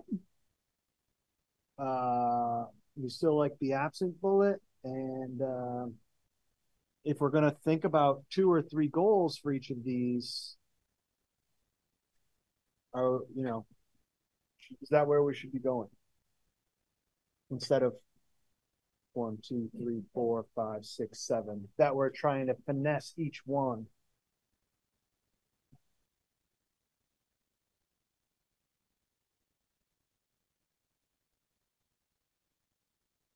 And it may be, if I had to say, based on what Libby just said about 9th graders, a percentage of 9th graders indicate feeling and being attached to their school community. That's a big measure. That and the absentee, and then the respondents. And those are achievable, potentially.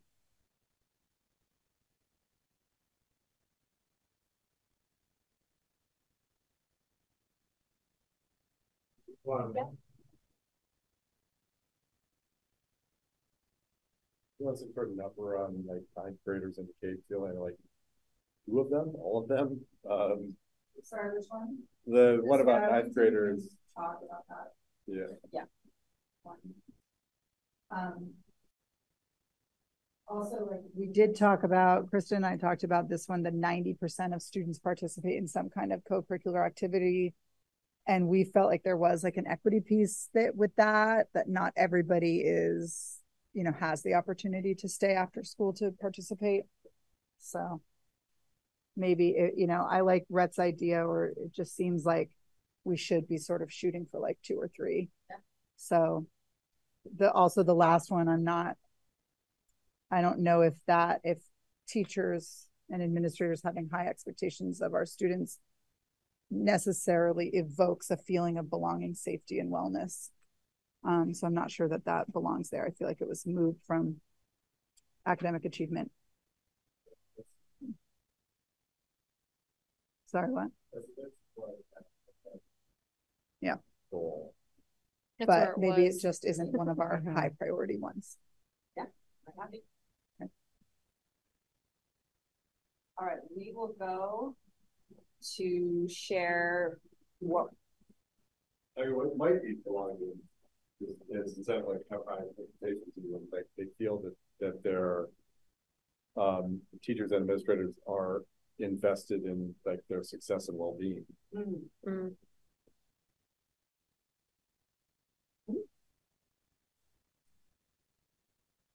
Like they care about them. And paying attention. Yeah.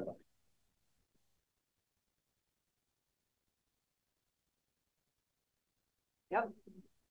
That's an idea. All right.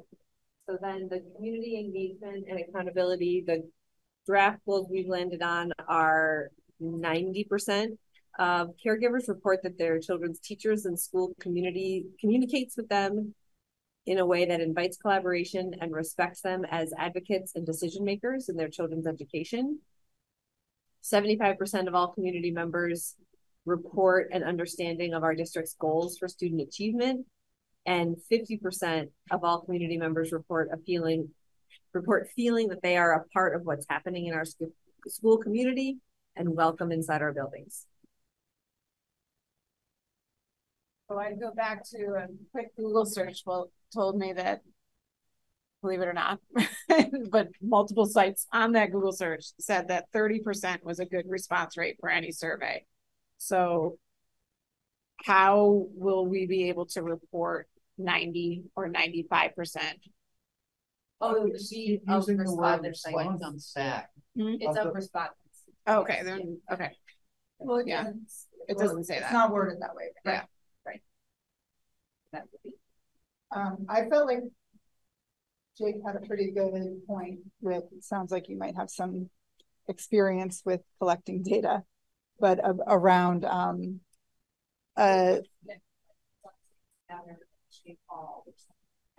higher survey rates. But also the representative sample size thing was the thing that I sort of glommed onto. Like, what would be a representative sample size of our students? You know, and I don't know the answer to that, but maybe we can find out. And maybe that can be the goal instead of just putting numbers out there. What if you asked for people to report on their peers? On their peers? Like on their peers. Like if you asked third graders to say what proportion of your peers feel safe or something like this. It's not a because reliable survey. No, but you're gonna get the same 30% all the time. And maybe you get those 30% to do the work. I don't know. I you know can't report I'll speak for my parent. I can't report what other parents in my kids' school districts feel about the school. Do you know what I mean? Like, right. Yeah. Yeah. Like thinking about kids, and 1 out of 5 is going to answer every survey, and they could talk to their 5 buddies, maybe, or something like this. I don't know. Yeah. Other thoughts on the goals? Numbers that are there, how they're worded.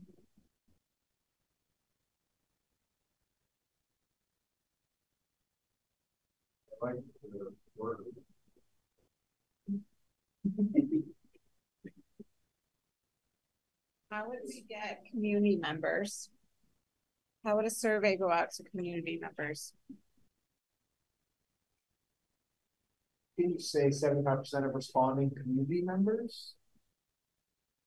Community members' emails. How does the survey go out to community? Front porch forum. Yeah, that will be a fabulous response. Yeah, I'm not sure that that all of our data has to come from surveys of people self-reporting. Like, I think a goal can still be like, we host 5, listening sessions, and they're attended by more than 25 people each, or something like that. Like, it doesn't have to always come from self-reporting surveys. I also like the idea of asking people to say whether or not we're doing a good job, and then just counting the number of responses, not what they say. Just the number of responses, not the quality of the response, just the number of responses. I don't know where that would go. And even Front form, it could go right on the bottom of the template. How are we doing? Even the summarizing. Sorry. I think also even summarizing meetings on Front Porch Forum, like, that is a data point that can be measurable. It's like we provide summaries of 100% of our meetings on 3 different sources, community sources, including Roxbury. We just don't know what impact that has unless we hear back from people. Right, but we know that we're putting it out there. Yeah. I think we can measure more impact by attendance at things. But I still think it's a smart measure. Still think it's a smarty goal to say we're going to put out, 4 newsletters throughout the year advertised in the Bridge or however many. I get really worried about things I don't have control over. And as I think Jill said it in one board meeting, if people don't know what's going on, they're just not paying attention. You know, like I can put out blogs, podcasts, like, and you are my listeners. Thank you. You know, so it just doesn't, I get nervous about goals that I have no control over. And I have no control over members of our community who don't have kids in our school reporting an understanding of what our goal, they may not be, that may not be something they're clued into. We also have goal of how it actually affects people. I mean, we can plug the holes and the obvious holes. You know, I mean, you know, one thing I think was legitimate was with the flooding in the high school. We were doing a great job of giving information to people who had some sort of connection to the school, and very little, you know, outside. And we can control that, but you know, we can't control whether people click those links and read them. But we can make the information available and make it broadly available and available in like multiple, you know, formats. Yeah, and we can, you know, get out and do a good job of announcing, or like we can do a really good job of announcing forums. We can't drag 25 people in for each of them. I mean, a lot of that depends on, you know, see, if an issue's hot, people find it. I mean, like we can do a good job of reaching out, but I mean, if everything's going swimmingly and people aren't up in arms, they may not give up a Wednesday or a Thursday night to come and talk about it. Emails that we receive and our response rate to those emails. That each email like offers the person writing the email like some sort of resource to actually be involved beyond just emailing. So like the response can be, thank you for your thoughts and here's what we're doing. And also we're hosting this community listening session. So like there could be like, you know, 100% of emails are responded to, and 100% of responses include a method of engagement for that person.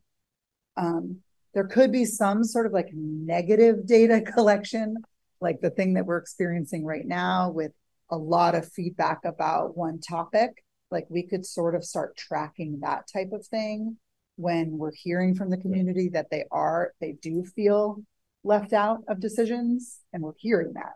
So that's qualitative data that isn't like 75% of blah, blah, blah, blah, blah, but it's like, yes, we have heard from our community that they feel disengaged from the track decision and they're unhappy with that right now. So now we need to work with them to make sure that they feel heard and understood and engaged in the process. So there could be something, I'm not sure.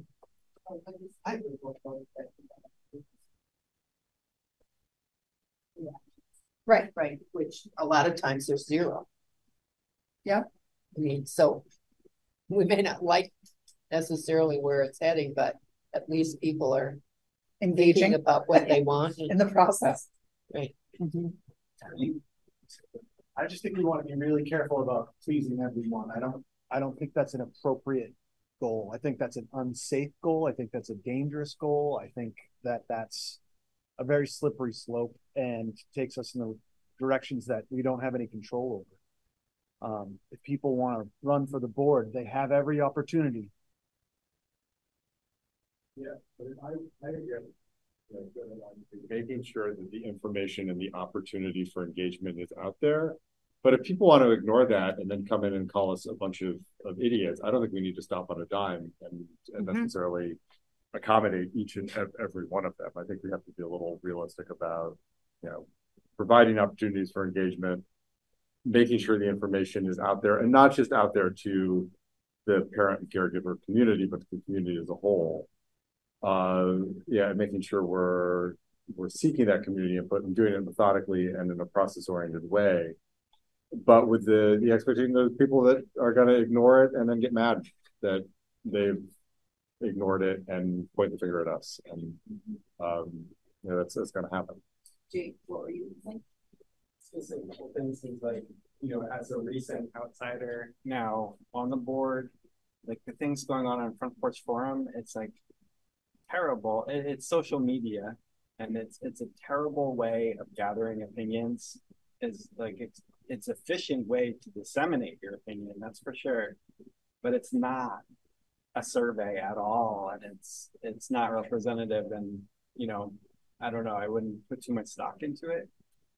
If you want to be scientific, and this is kind of late to be dropping this, but to survey Montpelier residents, what you would do is you'd randomly choose from our addresses and mail out something. And then you'd also, I don't know if you've ever gotten this from the Gallup poll, but they put in like a dollar bill sometimes to get people to respond. But you could like enter the people into like a contest for like a free Wrightsville Reservoir pass or something like that, you know? So then you get some responses, and you probably survey before you start whatever measures you're going to do, like the bridge and whatever you're planning. And then also at the end of it to see if you improved on from where you were. And that's the scientific way to probably pull that off. That sounds like fun. Totally legal too. You can randomly select addresses. It does feel like some of this, you know, like that type of thing, we might want to hire, you know, somebody to do that for us and not expect us or the district to do that. Yeah. So we've done 2 rounds of draft and revisions. We've gotten feedback on where we're at so far. I'm going to do just a temperature check because it's 8:45. We have planned one more round. We could power through and do that and try and move the needle a little further, and then call it a night for that. We do also have some policy monitoring to do, which I suppose we could table for the next meeting, or we could just do it and get it done with. But I wanted to see where folks are at after the end of this marathon evening, at the end of a full day. I mean, I know my mind is wandering and I'm on the verge of drooling, but if others are feeling. But you're saying you could pull it together. Yeah, and I'm like an ultra marathon runner, but so I can pull it together, but I just want to be cognizant of the quality of our discussion moving forward. I thought it was interesting too that at the end of that last one we were actually talking about paring them down. Yeah, that's a different approach than like what are we missing? We need to expand. Yeah. I think it's helpful to have time to think about what we did and then respond to it again at a different time, because we've been working on this a lot, and you know, your brain gets fatigued, and you might do better thinking when you're fresh, rethinking or whatever. I think we're approaching diminishing returns at this point in the process, and I think it makes sense to pause, not do another round, and kind of take this in. I mean, it's also just feels like it's progress, but it still feels like this needs some substantive work, and I don't know that we're going to get that out of the 3rd round tonight. And it makes sense to me to just move forward to policy monitoring, which probably won't take very long, and be able to check that box and kind of bump this to the next. I would like to picture this in front of the administrative team. Yes, I appreciate that very much, and bring back what the team has emphasized as what they deem to be the best indicators for the board. High priorities. I almost feel a little embarrassed to put this list in front of administrators. Don't worry about it. I put tons of student stuff. Okay. Don't worry. fly on the wall of that meeting this year. You really don't. I also want to recognize that we do this in a 4-hour retreat. This is not a 4-hour retreat. We've dealt with some really substantial stuff. Yeah. And we're tying this in, and like we just keep plugging along, you know. My basic needs are not being met right now on a human level. And so I'm feeling hungry and tired and hot. And so I would prefer to wrap it up. Well, then let's wrap it up. And I just want to say what we're trying to do here is hard in good circumstances. And I just wanted to say appreciation to all of you for really, I have been hearing some very honest and thoughtful conversation happening, and this is like the last well, 4+ hours, but for sure the last couple of hours have been a real demonstration, I think, of how invested each one of you is in the excellence of our schools. So when you create a structure, like we would not accomplish this without that. Yeah, no, absolutely. It's really an honor to work with all of you. No, thank you. And a big call out to Mia for putting the important structure on this. We've made a ton of progress, and we've really created a great structure for us to do that. And I think, yeah, I mean, we can definitely, I think, run it by the, even though it's imperfect, I think getting the thoughts of the administrator. I mean, if for no other reason than just, I mean, is our course correction 3 degrees? Is it 30 degrees? Just so we can get some of that feedback. I appreciate that very much. And then I think we could even add time to another meeting, like maybe do a 5:30 start or something and get some of this this done. Yeah, no, and huge thank you to me and thank you to everyone, because we've made a ton of progress from where we were when we started, and then obviously the flooding kind of threw our schedule out for the summer and has given us a lot of other things to chew on. So there's a lot of brain space that's been taken up. So why don't we go to policy monitoring and see if we can approve that quickly, and then go home and get some food and sleep. Do you have a motion to approve the 2 policy monitoring reports? We have FM 101 budget policy and B1 substitute teachers. Second? Any discussion? I have just a quick question about the substitute teachers and training. So did substitute teachers receive any training on like emergency protocol response type stuff, or is it mostly limited to, I think it was Act 1 and kind of? Okay. They all receive a folder with emergency plans in it. Okay. So they receive that upon coming in. Yeah. That they're expected to read. Yeah. Okay. They do not get active shooter training, which I think is what you're getting at. Okay. I just had one comment, which is for both of them. The title is correct and all of the content is correct, except for the opening paragraph says, "This is my monitoring report on policy A1, board conflict of interest." Sorry about so that. just a I just type out that. Yeah. So Good catch, Mia. I would just The budget one is also they're both, at least on the links that I'm clicking. Yeah, they're in the same document, right? Oh, sorry. Okay. Yeah, they're in the same. Got it. So just requesting that change so that it's all consistent. Yeah, matches. But with that, I would be happy to vote. So vote with those.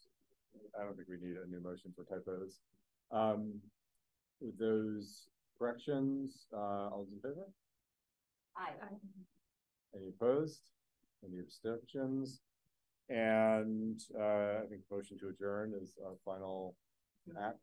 Just based on some feedback from a community member who couldn't hear well in the audience, I'd like to recommend that we all get Mission Impossible earpieces.